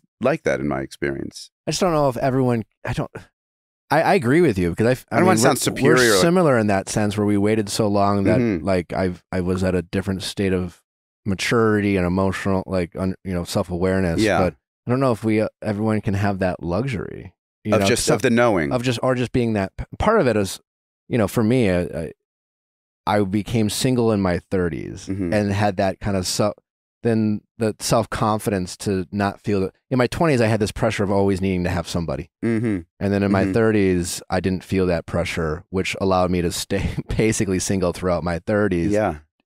I don't want to be with someone for the sake of being someone. Yeah. And then I could be patient to find the right person. And then when you met Natalie, like, was there a moment like that? Was there a moment? Because I had a moment, and it was, we were friends. We hadn't touched. It was a moment of knowing, of like real conviction. And it was very soon in where I thought, well, this is somebody I'm going to like love in some capacity for the rest of my life. I'm going to think about your answer, and then we're going to do our caller. Oh, great. And then I'm going to answer your question after our caller. Okay, great. So great. time for, is it texting office hour? What do we set it up, Mediation? Amanda? Yeah, well, it's sort of a mediation, but I would say text. We do have a text. We have some primary sources to go off of. So in that way, texting office It's a meaty hours. call, Justin. Oh, good. Yeah. Oh, I'm excited. How's it going? Hello, my name is Sarah and I'm 29. And I'm Mark, 32. Okay, and how can we help? Well, since an argument I had with my brother-in-law, his brother in March, he's been ghosting me and not talking to me. Uh-huh. So he's completely shut you out. Yes, it would appear so. What's the backstory? Well, he was over here back in March after dinner, and we were just kind of talking. And he started to bring up his girlfriend that he had broken up with. And I kind of get uncomfortable every time he talks about her. And because it's a relationship that's been over for a while and he keeps bringing her back up. Long story short, it got to a point in the conversation where he said, from your perspective, what could I have done better in that relationship? Mm. And I said, well, you've asked me this question before and you don't seem to like my answer. Is there another question that you want to ask me? And he just kind of, I don't remember exactly what he said, but it felt like he was kind of talking in circles a little bit. And then eventually was like, I've just done so much improvement and I've really worked on myself and I'm in a way better place now. And so I kind of challenged it and said, are you sure? Like, are you really? Because you're still here 6 months later asking me the same question. And he didn't like that. And so he said, I think I need to leave. And he got up and left. And then after that, I went in because my husband was inside. And so I went in and I told him kind of like what happened, gave a breakdown of the conversation. And he said, well, it sounds like you were probably being a little too pushy. And so I ended up sending him, my brother-in-law, like a long apology text being like, I'm so sorry. Yeah. Is that what we have here? Why don't we have Justin read it? Yeah, I'd love to. I can do. Justin's going to do a dramatic reading. So I'm not going to try to do your voice, Sarah, because I love doing impressions, but it's hard for me to do female voices, unless they're kind of closer to my range. So I just a little disclaimer to everyone listening. I want you to know I'm sorry, and I love you. No, that's my bad Sean Connery. Okay, I'm going to read it. This is no more joking. Although I'm tempted to read it like Christopher Walken, I'm just going to read it like myself. I want you to know I'm sorry, and I love you. Mark tells me that I push too much, and after talking with him, I realized that I did that to you. I know you've been through so much, and I never want you to feel like you can't tell me things.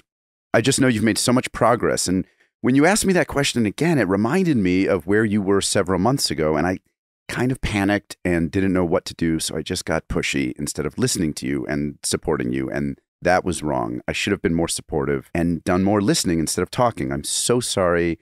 I love you. Heart emoji. Another text. I also want you to know that there's no need to respond, but I will plan on giving you space until you let me know you are ready. I'm really so sorry. I love you. I want you to know you mean so much to me and our family. I truly love you so much and only wish to support you, and I am so sorry my actions didn't display that tonight. I promise to learn from this experience and will do better in the future. Very nice text. And no response, I'm assuming? No response.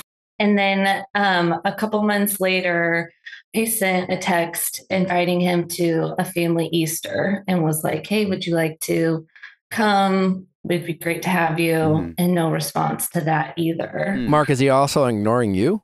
Well, we don't really talk that much anyways. But I did see him the other day, I think it was 2 days ago, and just spoke with him briefly in person. But yeah, we have this is a fine relationship. No hard feelings with us. But it sounds like you and brother-in-law had a bit of a connection or a bond, or you were like the go-to person he would talk to about some of his relationship problems.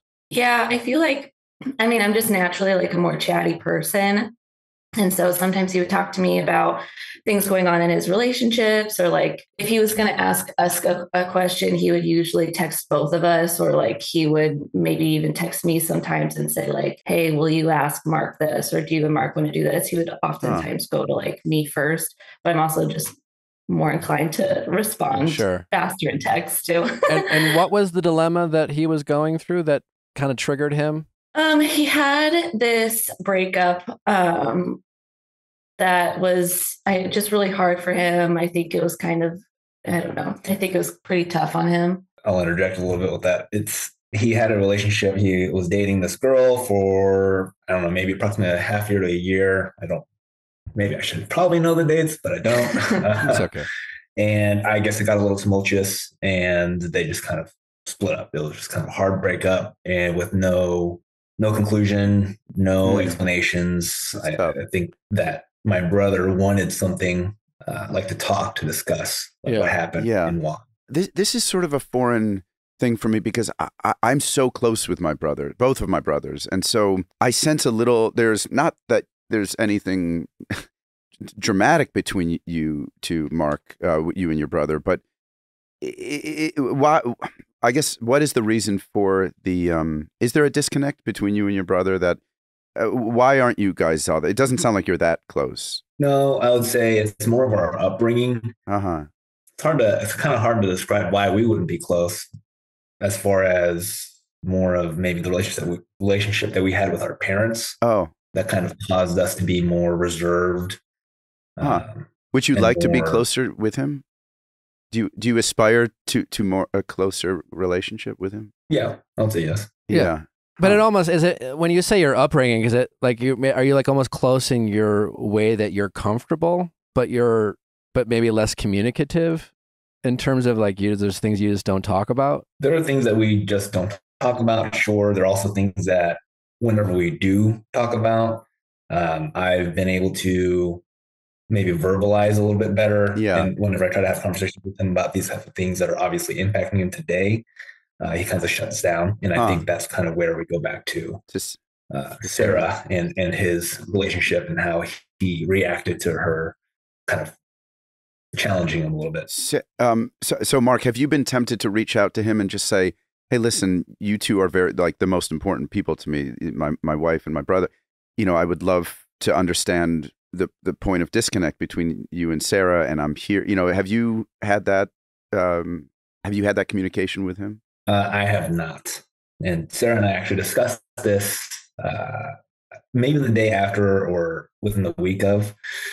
But ultimately, me knowing my brother is just something that he won't be very receptive to. Well, why do you think that is? I mean, it sounds like I asked that only because it sounds like he was being vulnerable with Sarah, which it sounds like that's a difficult thing for him to be vulnerable, which is maybe why he goes to Sarah instead of you, which is something to explore. But he was vulnerable, and it sounds like he felt shut down. He felt shut down, and he got sounds like he got really defensive, and he shut down. We were talking about that earlier in the show. We to protect ourselves. Something happened in our childhood. It's a defense mechanism. So his shutting down is the result of some probably childhood thing, but I'm wondering what caused him to shut down, and I wonder if it has something to do with him being vulnerable and then it not being reciprocated properly. And you touch on this in your text that you were too pushy and you weren't.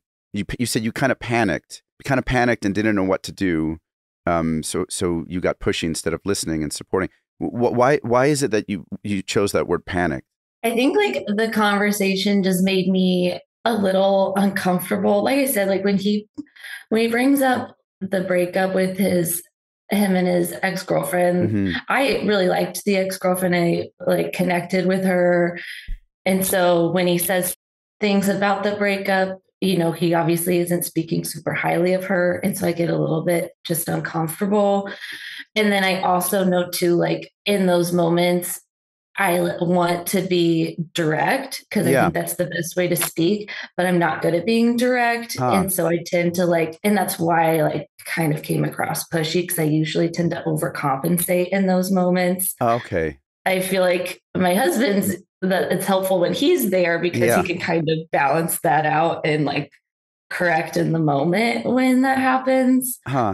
And so just him not being there and the topic of conversation, like it all just made me feel a little panicky. How many, like, I know you sent this message and he hasn't responded to it, but have you tried to reach out since then where I know you mentioned Easter, but is he? That was the only other time. And then we also have a family birthday coming up that I was thinking about reaching out to him about and inviting him to, but I just... What about you just reaching out one-on-one and asking him to get coffee or something? Because I feel like inviting him to like a family event. Yeah, that's a good point. Might be, from his standpoint, feel like, because now that you haven't spoken for a couple months, like every day that goes by becomes a bigger and bigger deal. It's just like, you know, and so when you do see each other, there has to be some sort of like, I don't know, some conversation or something that he doesn't want to have or feels awkward having.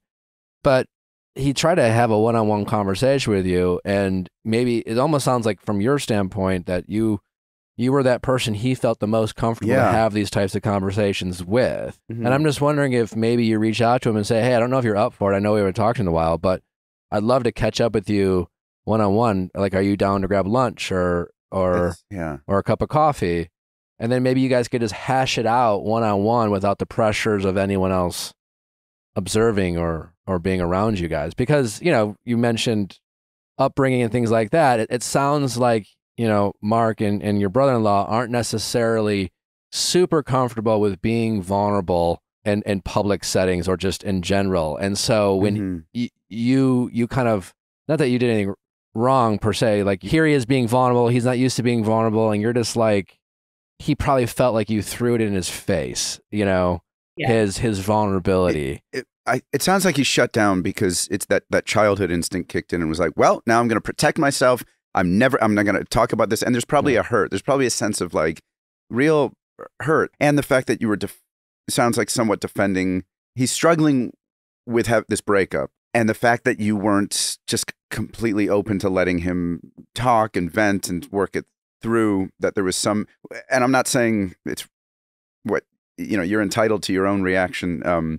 But it sounded like maybe you spooked him a little bit and he shut back down. Yeah, I 100% think I did. And this is a great text. I really love, like, it sounds really, it's very evolved and it's loving. But the thing that I'm attached to now in this text, because I just went through something like this with my family, my younger brother, and my parents withheld some information from him that was very important because they didn't want to hurt him. It's I know I'm being vague about it. It's cryptic, but I have to keep it that way. But the point is, they're in their 70s and 80s. They felt horrible about this and they wanted to apologize. And so, and I've gotten, I'm not very good at many things, but I've gotten over in my life, I think, pretty good at apologizing, of accountability, like real accountability. And the thing that I bumped on a little bit in your text was when you did say, you said, I'm here's why I did it. You know, I'm sorry I did this, but when you asked me the question again, it reminded me of where you were several months ago, and I panicked and didn't know what to do, so I just got pushy instead of listening to you. You do say what you should have done, but even offering that as an explanation, it sometimes diminishes real accountability. Like sometimes people, because he's hurt and he's angry in that position, in his situation, just what they want to hear, I fucked up. I just fucked up and I should have listened, and I regret that. Without I did it because of this. And I think he may, I don't know. I wonder if he's holding on to that. And I wonder if, like Nick said, an in-person full accountability, you were being vulnerable and I should have been there for you. And I'm sorry.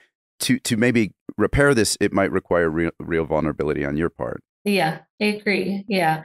I think that's something that I struggle with in general is like, I almost want to like defend myself in an apology and be like, I'm not all that. I promise I messed up. There's this shame. one time. Well, because you're apologizing for something that was well intentioned, you know, and that's hard to do. Why do I have to apologizing when I meant well? You know, I was trying to help. And it's hard to say my bad. I see these moments as like a real opportunity now, you know, like you have a real opportunity to, when you say the hard things, it yields such like beautiful things. I say this from experiences that I've been on both ends, you know, I've wronged people and I've been, when it's hard. It's like, we were talking about jumping out of planes earlier, and my wife always likes to say, like, you grip the hardest before letting go. And there is a real letting go in that kind of vulnerability. If you were to just lay yourself bare, it's something he was attempting to do, I think, with you, and it was not reciprocated. So, and that can lead to very childish reactions because we protect ourselves. So I think if you were to let go and really be totally vulnerable, I mean, look, what you did wasn't you didn't commit some like horror, like you didn't do the most egregious thing. You just probably weren't as open as you should have. You should have been. You could have been. And also, my guess is, and this is just a total guess, but his not speaking to you right now has probably less to do with you and probably more to do with the fact that his feelings on the topic hasn't evolved or changed. So he's probably still hurting or still has the similar thoughts and opinions about the breakup. You know, and he is going to assume that while you are sorry you pushed, that you still feel this way about the situation. You know what I'm saying? So it's like, and so if you do sit down, maybe you just say, hey, you know, and assuming if this is true, I don't want to put words in your mouth, but like, you just say, listen, what I do miss is being the person you felt most comfortable opening up to. More than anything, I just want to go to a place where you feel comfortable. So how can I be that person? Like, how can I be someone, like, ultimately when you're vulnerable with me or when you open up, I want to help, and even if helping is just listening. But like, with your permission, how can I also respond? Like, just ask. Like, ask how do they want you to be? I've had to learn that in relationships too, where it's just like, what do you want? Like, what do you want? Like, how? Because we're fixers. What do you want me to do in this situation? Yeah. And sometimes I'll just ask because I don't want to presume that they want a specific type of reaction. Yeah. And so maybe you could try that with him. I went through it. Sometimes when you really, to your point, reduce things to their essence. Like, what is the essence of your hurt? I forget his name, whatever his name is. What is the essence? What is it that if you can reduce it to that? And my wife and I, we went through a very challenging time. We were dealing with something very difficult. We did a therapy session together, and our therapist said, what do you ask each other what you need. And it sounded kind of silly at first, but we were in a state of, I was needing guidance at that point. So she said, ask each other what you need. And it's yielded such like, it sounds so simple, but often I've failed to do that in relationships, reduce it to that. What do you need from me? So if you were to say that in a way that is open and without any judgment or preconceived, any agenda, you just say to your brother-in-law, what do you need from me in the future to, like, as you said, to feel safe and to feel like you can come to me? Because that is a privilege. Like, it's kind of a beautiful thing that he trusted you with his vulnerability. And 6 months, I know it sounds like, well, it was probably like, correct me if I'm wrong, but like, I've been hearing so much about this breakup, and it was 6 months ago, and it's like, get over it already. And you're vilifying this girl that I don't think, this woman who doesn't deserve it. But he's still processing it. Those things can take a while sometimes. Yeah. I wish I knew all the details. But maybe you could say, it's just like, again, I condemn justice, but you want to be careful not to try to justify it. But you can say, when you have that conversation, how can I be help? You could say, well, can I ask you a question? And ask for their, but like, because it seems like he's just stuck. How old is he? 34. He's 34. Okay. Mm-hmm. What do you think he would say to you if you were to say, why haven't you spoken to me in so long? I mean, I don't recommend doing that, but what do you think his thought process is? I don't know. Mark, you might have, you must have some. If you were to ask a blunt question like that, well, as it's kind of been alluded to before, whenever he feels like he is being challenged, he will vilify the other person. So ultimately, I feel like he would end up maybe attacking Sarah a little bit. I see. So he's not open to his own accountability. He's not really. He's not good at accountability himself. So it's almost like you kind of see where his ex was coming from. Yeah, let's just say the way that he painted the breakup is questionable. And it's like, and it's tough because I'm getting his side of the story and like I don't have hers. And like how we always say, you know, there's 3 sides to each story. Sure. And, you know, and so it's just like the whole thing sometimes is just uncomfortable. And I feel like I have a hard time telling myself, okay, just listen. Like you don't have to voice your opinion right now. That's been a big lesson. That's been a big lesson for me in relationships, is that because I'm a middle child, so I'm a fixer. I want things to I'm a people pleaser and a fixer, and I want things to be okay as quickly as possible. And a big lesson I've learned is that it's okay for it not to be okay. It's okay to sit for a little while in the not okay, and it's okay to not be able to fix things. Sometimes people just need to vent.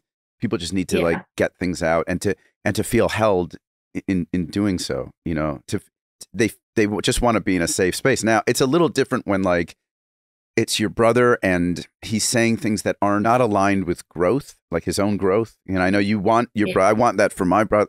You want them to be happier and better people. And if they're stuck in a place where they're not open to their own, growing themselves, that can be frustrating. I know that frustration. I feel like that's 100% it. Like when I'm listening to him talk about it, I feel like I see him verbalizing things that are going to kind of keep him stuck instead of growing and moving forward. And so I have like a hard time finding a soft way to encourage moving forward. So what does he claim? Well, what did he claim? Did he claim at that moment that was he venting because did he claim he wanted closure, or was he claiming about not wanting to move on? Was he still trying to get her back, or what was his state of mind as the relationship goes? Getting over it, moving on, or getting her back?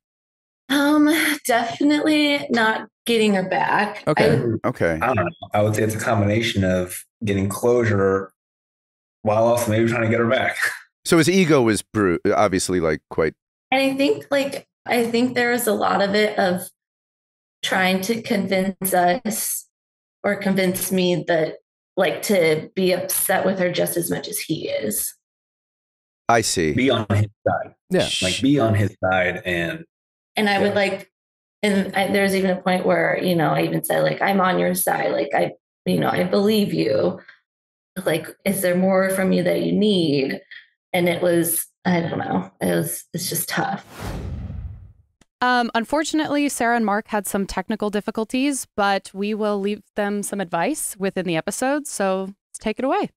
Well, it's an interesting position that they're in. We can talk about the position they're in and how one in a similar position could move forward. I mean, what's the path forward other than, they have, now it's up to this guy, the brother-in-law, to meet. To sit down. It's tough. Yeah. Well, and I always have a hard time, as much as I like helping people and having these conversations, I have a hard time helping people who don't want to help themselves. And he definitely seems like a person who's very stuck in winning the narrative of this breakup. Yeah, that's true. And it must be frustrating to be her to be on the other the advice giving end when somebody doesn't really necessarily want advice. They just want to hear that they are right. Well, yeah, and we see this. You see this a lot too, and with the way all these words get thrown around too. It's just when people throw the word narcissism around. We were talking about this before, where it's someone called in a couple weeks ago and they were just like, "Well, I think my ex was a narcissist," and I'm thinking "Well, who gives a shit? They were your ex. Why are we?" Well, I'll tell you what. I mean, it does help because there is a trauma. You need to unpack the trauma of being with a narcissist. If they actually were, but they were just well, I didn't realize and think about it until I saw something on the internet. And it sounded like maybe they're just kind of being a selfish dick. Huh. And that's the thing. I think we assign certain terms and I think, in cases where you're really dealing with someone, I think there can be real trauma. But I think, as we were talking about before, if you go through a breakup, there's unfortunately arguing and yelling and maybe sometimes name calling. And not that that's okay, but, we are human beings and we have feelings. And when our feelings get activated, we raise, our tempers can escalate and we can get mad and express frustration. Yeah. And so we often have to apologize for those moments of expressing frustration. And I think sometimes we hang on to relationships we have a hard time accepting are over and letting go. And the way we hang on to them is by vilifying them. And then getting everyone around who knew them to vilify them as well, because it sounds like to me, she left him abruptly and he didn't want it to end. Even Mark mentioned he's not even convinced he doesn't want to get back together with this person he's claimed was, not a good partner to him. Yeah. And I think sometimes we, is that the ego? Is that just I think so, protecting him? yeah, or just like having a hard time letting go. Yeah. And that's why, granted there are real narcissists out there, but so many people now are, oh, was I dating a narcissist because they were selfish? If you are curious, I just heard, not to keep plugging her podcast, but Glennon Doyle's podcast, We Can Do the Hard Things. That second to last episode was about being with a narcissist. How do you know if you're with a narcissist? If you've been with a narcissist, how do you know if you are a narcissist? And it's so fascinating. She had a woman on who wrote a book about it. She is like the, narcissist professional. She had been married to a narcissist for 10 years and talks about her own experience. And it's fascinating. So if you're listening to this and you think, well, maybe I was with, it's worth a listen. We Can Do Hard Things. Second to last episode. Was I? And if you ask yourself, am I a narcissist? Because I was like listening to this, like, geez, I have some narcissist. I'm an actor. We all have narcissistic narcissism in us. Does that make me a narcissist? And Abby, Glennon's wife, asked that very question because she was like, oh, I'm struggling with this thing now. Now I'm wondering if I am a narcissist. And the expert was like, if you're even asking, yes, then your chances are you're not. You're not. Yeah. You're definitely not. If you're wondering, and if you're like, but it might be worth. I wonder where this guy is on that spectrum, and I wonder if it's worth saying to him, "Hey, look, I'm having a hard time, being this person for you, which I want to be, because he's not being accountable for his own shit. Even if you break up, even if you go through a breakup, you have to. I think that's another thing you learn over time. What is my accountability in that relationship? How did I participate in the dysfunction of that relationship? And it sounds like he's not really there, and that could be frustrating for people trying to offer advice to somebody. Yeah, like trying to win the breakup is right. That's why I was wondering what do they lose if they just say, as their, because it's his sister-in-law and it's his brother, so maybe he's just looking for them to be like, you're right, she sucks, we love you. No, what's the harm in that? And maybe the harm in that is like, well, he doesn't really grow then if he's not accountable for his own participation. Well, if that's the question, then it's. Do you just want to have a relationship with your brother-in-law? Right. At what cost? She's not his therapist. Right. He's 34.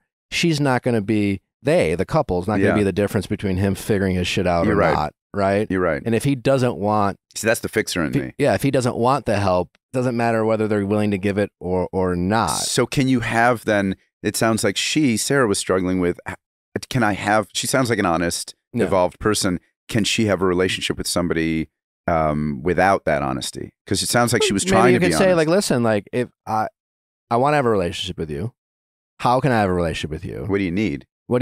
But she then, she also has the right to have expectations and boundaries of that relationship too. So she could just say, hey, listen, in the future, how do you want me to respond, if at all, to you saying something I don't agree with? But I want the ability to say, I don't agree with you. Yeah. And how can I do that without having something like this happen in the future? I was in a relationship once where we didn't fight.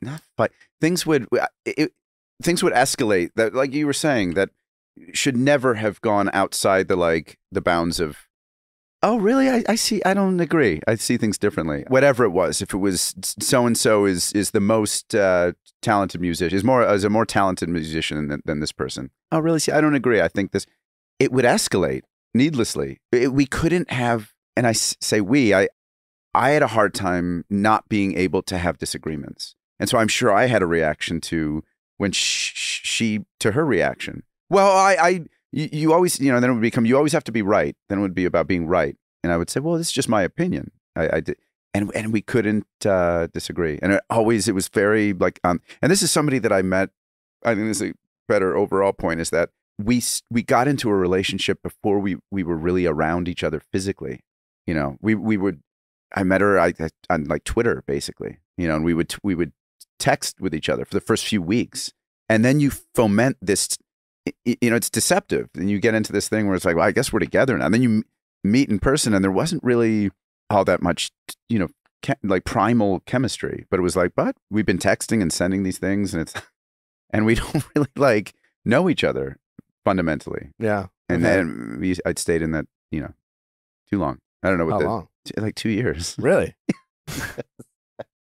Yes. A lovely person, a wonderful person that I like, and we're, you know, friendly now and things are good now. But yeah, it was, because I've had relationships start online, I guess you could say, and you build that rapport, and it's a whole different way of starting a relationship. It is. But if it didn't match my expectations in person, I had a hard time saying no once it had already taken off, quote unquote. Once it had already, and that sometimes happened before. That happened in this case before we saw each other in person. And then it was like, man, I have a hard time saying no. I have a hard time disappointing, you know. So I was, so which I mean, the lesson is that's a never again. That's an example of a never again, and definitely never again now because I've found my person. But you know, it's to spend time in any kind of struggling to make something work. Gotcha. I don't think I'll do that again. I have an answer for your question before we went back to the call when I knew with Natalie. Oh yeah. Oh good. It was when she basically stopped talking to me. Oh. I mean, well, you know, and I've talked about this. I was, you know, I was self-conscious about our age difference early on when we started dating, and she was very adamant about us being together, and I was very resistant to. Was it just the social aspect of it? No, that was no. It wasn't just that. Yeah. I honestly was just like I did the optics. The optics were part of it, but I also was just like I was genuinely worried about like. Are we compatible enough? Yeah, that makes sense. You know, so I was just very resistant. I was very guarded, and I didn't even want to consider the possibility of us dating. So I was very kind of closed off emotionally. And then she just started, you know, kind of setting up boundaries around me, and she went on a trip and was less available, and I kind of panicked. Oh, interesting. I felt very 22 again. And and it was because it was the not having her that started, not being with her. And then, you know, and then I kind of just thought to myself, well, and I kind of try to take my own advice I often give to people, like, why don't I just try? Like, what's the worst that could happen? We would break up. That's the worst. Yeah. And like, that's not so bad. I've done that before, but why am I not at least giving this very special person a shot? But the idea of, you know, it was very juvenile of me, but yet nevertheless, it was that moment where I think up until that point, I wasn't even willing to give it a shot. So I was very kind of closed off to it. So I think that's kind of why I had the reaction I did, which is I felt very out of character for where I was in my life. And I felt like 22-year-old me. Yeah. And I think it was because you were wobbly. You didn't feel. Well, I didn't even, I wasn't even tapping into my emotions when it came to us. I was very closed off. I was like, no, I just said no to myself constantly. And so it was when she said no to you that you had to really examine what you wanted. Yeah. Yeah. And did you find that your age difference, did it come into play after? Have there been moments where you felt a real like divide since then? And something definitely moments, but there'd be more moments. Yeah. It's not something I feel like our relationship has to deal with on a regular basis. And does it have to do more with like references or more superficial things, or like emotionally, is there compatibility that you don't question? Where I don't feel like it's something that bothers us, affects us emotionally. Yeah. But, you know, and she's, you know, we do therapy and things like that. And what's the most common point of disconnect in therapy? We just more do it to stay connected. Yeah. So there's not really to learn tools to like communicate and understand each other. And things like that. Like Kate had I remember early on, one of our moments of disconnect was that she's such a generous person, and I have a very hard time receiving things. I have a hard time, like my it was Father's Day the other day. My dad, we gave my dad some gifts, and he was opening them. He's 84, and my mother was like, "Oh, this is too much. You know, you spent, you know." And it wasn't. The presents weren't like crazy. It was like he was getting a bottle of whiskey that wasn't like top shelf, but it was. He likes the the brand, and she was like, "Oh, honey." When I was growing up, I felt when I was opening gifts at Christmas, I wanted all these things, and I had them on my list to Santa. And then when I would get them, especially after I learned about my parents' involvement in Christmas, wink, wink, I would get very like guilt ridden. I would be like overwhelmed with guilt, and I would cry. It's too much. You did, because I knew my parents also weren't like, I didn't grow up with money, but they were generous, and so they would give us stuff when they could. But I'd have such guilt. So, and Kate loves to give things. She's an amazing gift giver. She just, like I said, took me on, like, fulfilled a childhood dream for my last birthday, taking me on this trip. But in the beginning, I had a real reaction when she did things for me. She set up, I remember I was hungover one day in Florida, and she got this person to come to the house and give me like an IV. And it was so generous. It was such a thoughtful thing to do. But I started making jokes about it, like trying to, because I couldn't accept the gift, really. I felt uncomfortable. I felt like, and that was something that we had to, and it hurt her. It hurt her feelings, and it was, she said, this is like dismissing it almost. Yeah. And it's a part of her. It's a very important part of her. It's something that she considers like, it's like a love language. Yes, totally. And so I had to learn to receive, to receive that a little bit better. And it's just, and I love those moments of cry. I still have tinges of, she got me something the other day that was like, I can feel it. I acknowledge it. I get anxiety with gifts sometimes. Yeah. Yeah. I wonder why. I mean, do you like giving gifts? Better than I like receiving them. Me too. I feel like it's like I don't like to owe That's people. That's, I think, where it comes from. Because my mother, when somebody would give us something or invite us over for dinner, she would go right, not to blame everything on my parents, but she would go right to, oh no, now what do I owe? It's transactional. Sure. That's been a part of this process with Kate, is being in a healthy thing, is like just knowing that I can't, she's too good at giving gifts. I can't reciprocate, perfectly when she gives me things like this. I can aspire to it, but it's also something that makes her happy. And so that's been a little bit of a journey. I guess it's just how you communicate, how you move forward with somebody in a healthy way. Yeah. And it sounds like you are, and you have to be willing to do that. So it sounds like early on with Natalie, you were like, I'm not even willing to put in that kind of effort. I'm not, this is not the person I'm going to do that with. She's I too just young. kind of said no. Dismissed it. Yeah. But then once I was all in. And had you ever done that before? Had you ever been all in like that in a really, it's kind of like what she said to me, like in a really like a evolved way? I'm definitely in. When I'm in. But is this new territory for you in terms of like connectivity? Yeah. Yeah. Yeah. I've never had a relationship where we even thought about the idea of being connected. Yeah, it's not interesting. Where it was more like, this is just the thing we're in. When I was younger, it was just a thing we're in. And then it was like, are we more in love than our friends? It was very juvenile, where you could pair relationships and stupid shit like that. It wasn't the bond wasn't a thought. Like how connected are we? Are we a good team? Do we work through our issues, or how do we make the other person feel good? And so when you asked her to marry you, was there a certain thing she did that you thought that triggered that decision? What did it feel like? Now I feel secure within this. It was just over time. I think it's more over time, because once we started dating, it was kind of always in the back of our minds. And after she left and gave you this kind of like sort of an ultimatum. Yeah. How did you then convince her? How did you communicate to her that you were going to give this a real shot? I asked if she still felt the way she did, like a couple weeks earlier. Oh, weeks went by. Yeah, a couple weeks went by, and then I asked her to come out to LA, and that I'd changed my mind, and I hope that she would still be willing to do it. Huh. Yeah. Well, and it worked. I mean, that was how long ago? Like 2 years ago? 3 weeks. Yeah, 2 or 3 years ago. Wow. Okay. Yeah. That's exciting. Yeah, it's great. Yeah. So far, so good. So she wasn't subject to any of those, Nick Viall is this kind of guy. Like Did her friends have an sure, awareness? Yeah, she's dealt with it, Yeah. and like even on this podcast, you know, I still ruffle feathers from time to time. So like she's become aware of certain public perceptions of me out there. What was the last time you would say you ruffled feathers?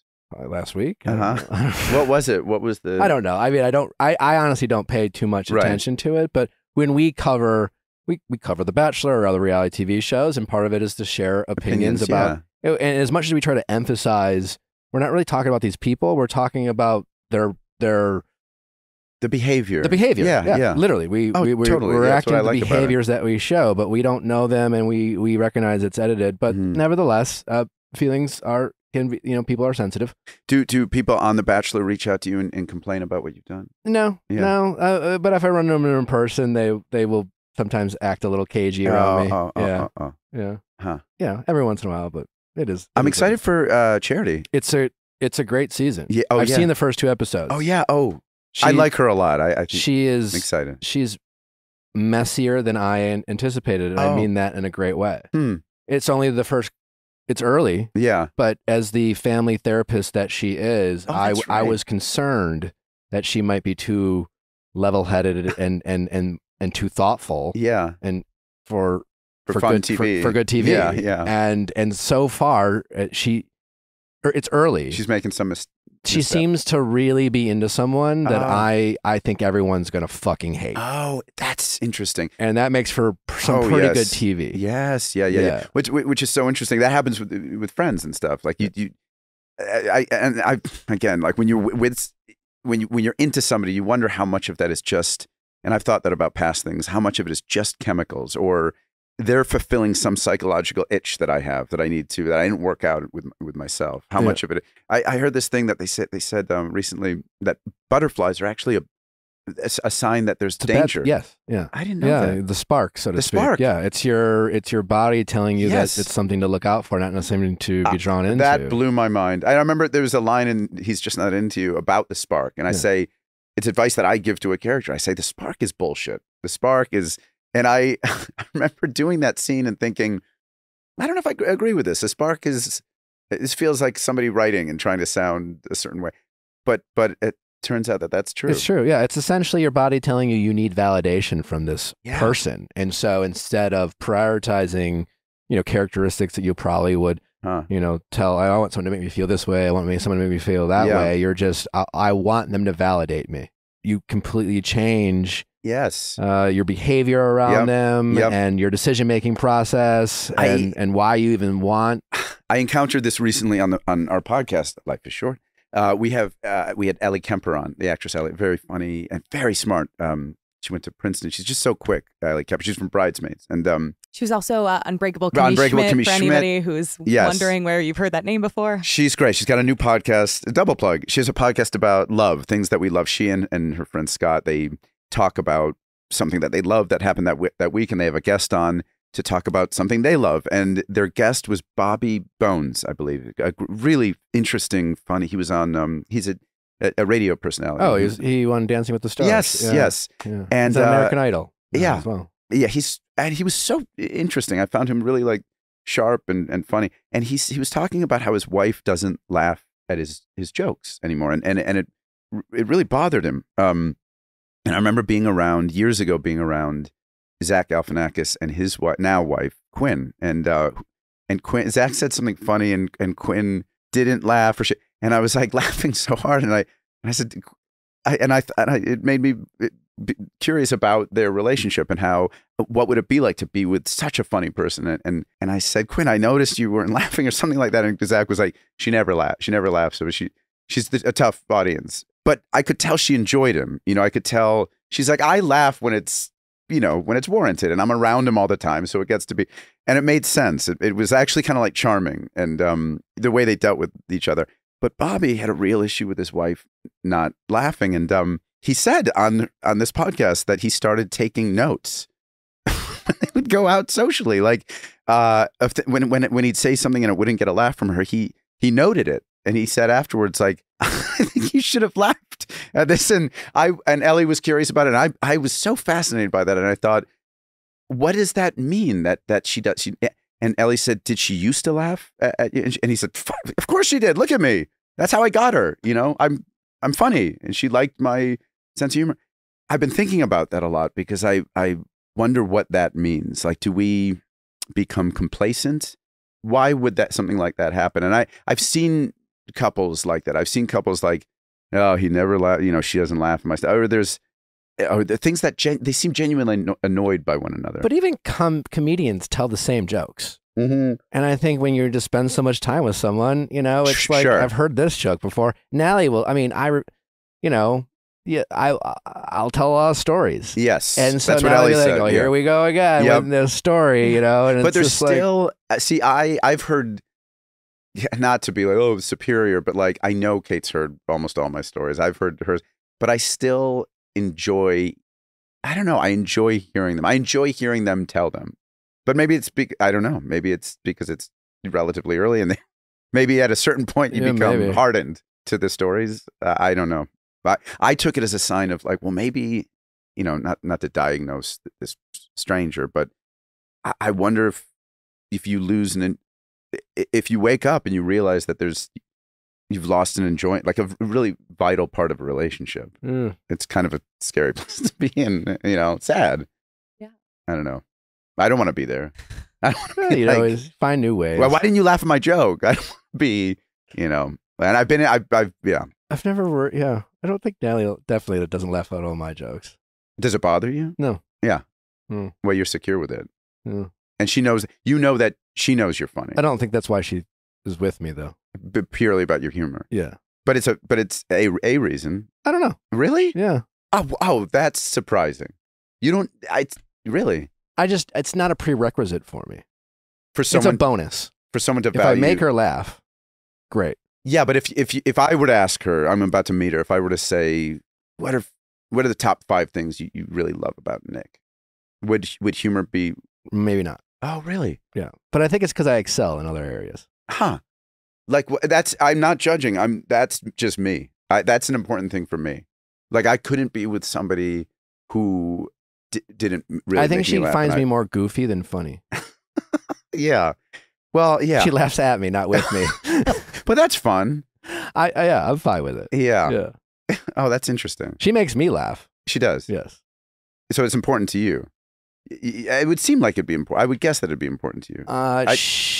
Like top 5. I think it was it's important to me now with her because she makes me laugh so much. Yeah.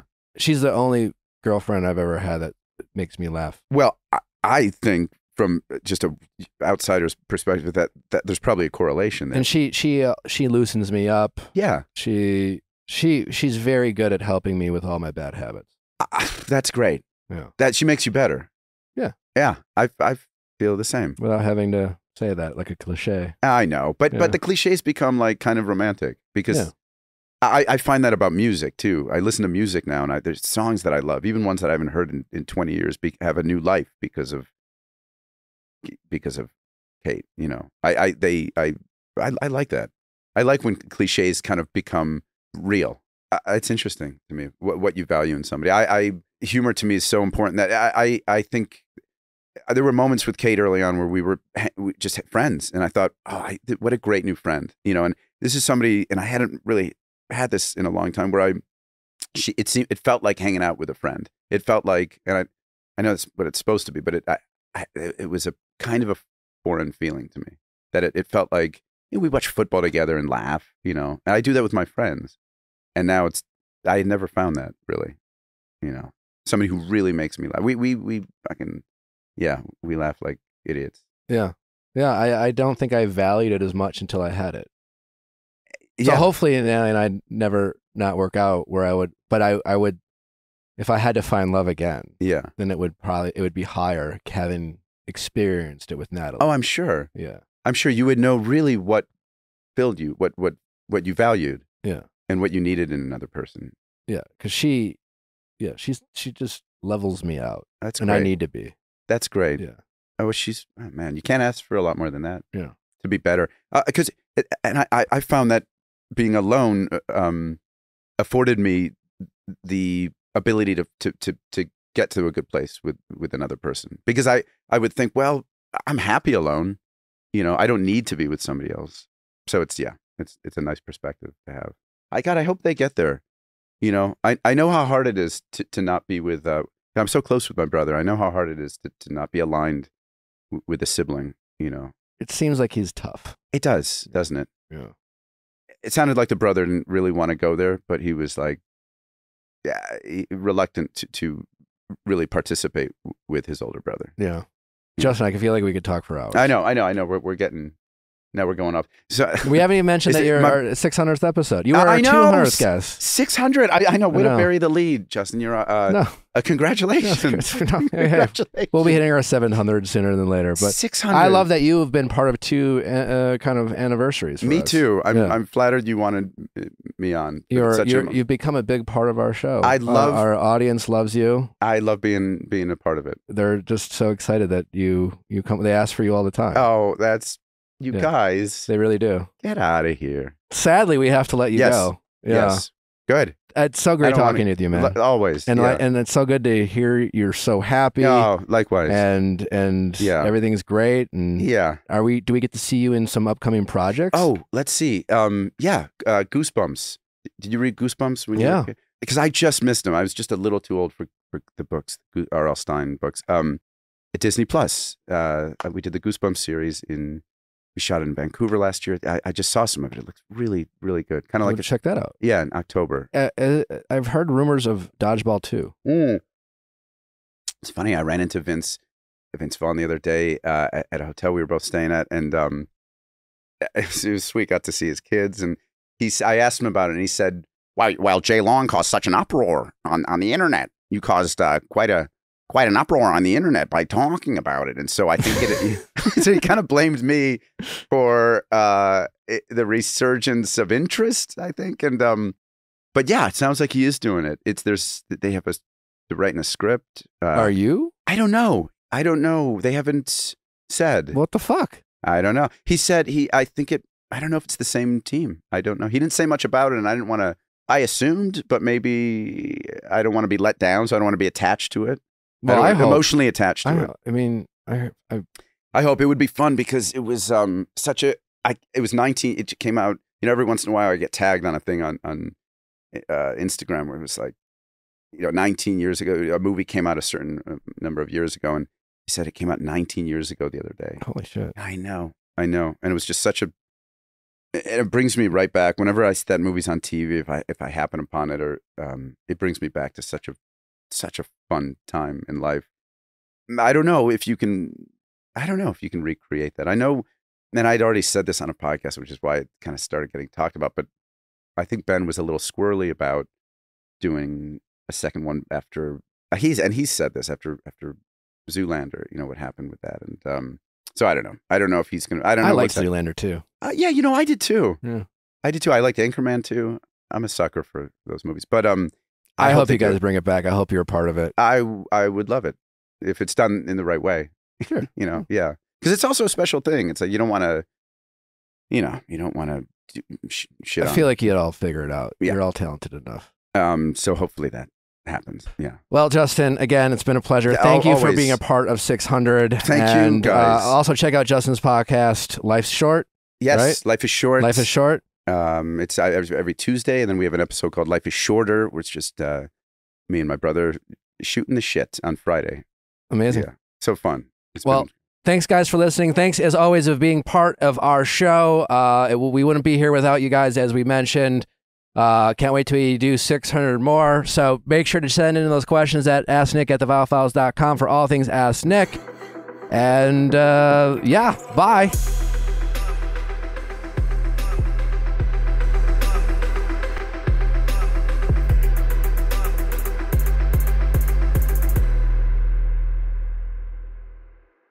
Hey guys, if you loved what you listened to, make sure you hit that subscribe button below. Thanks for listening. We'll see you next time.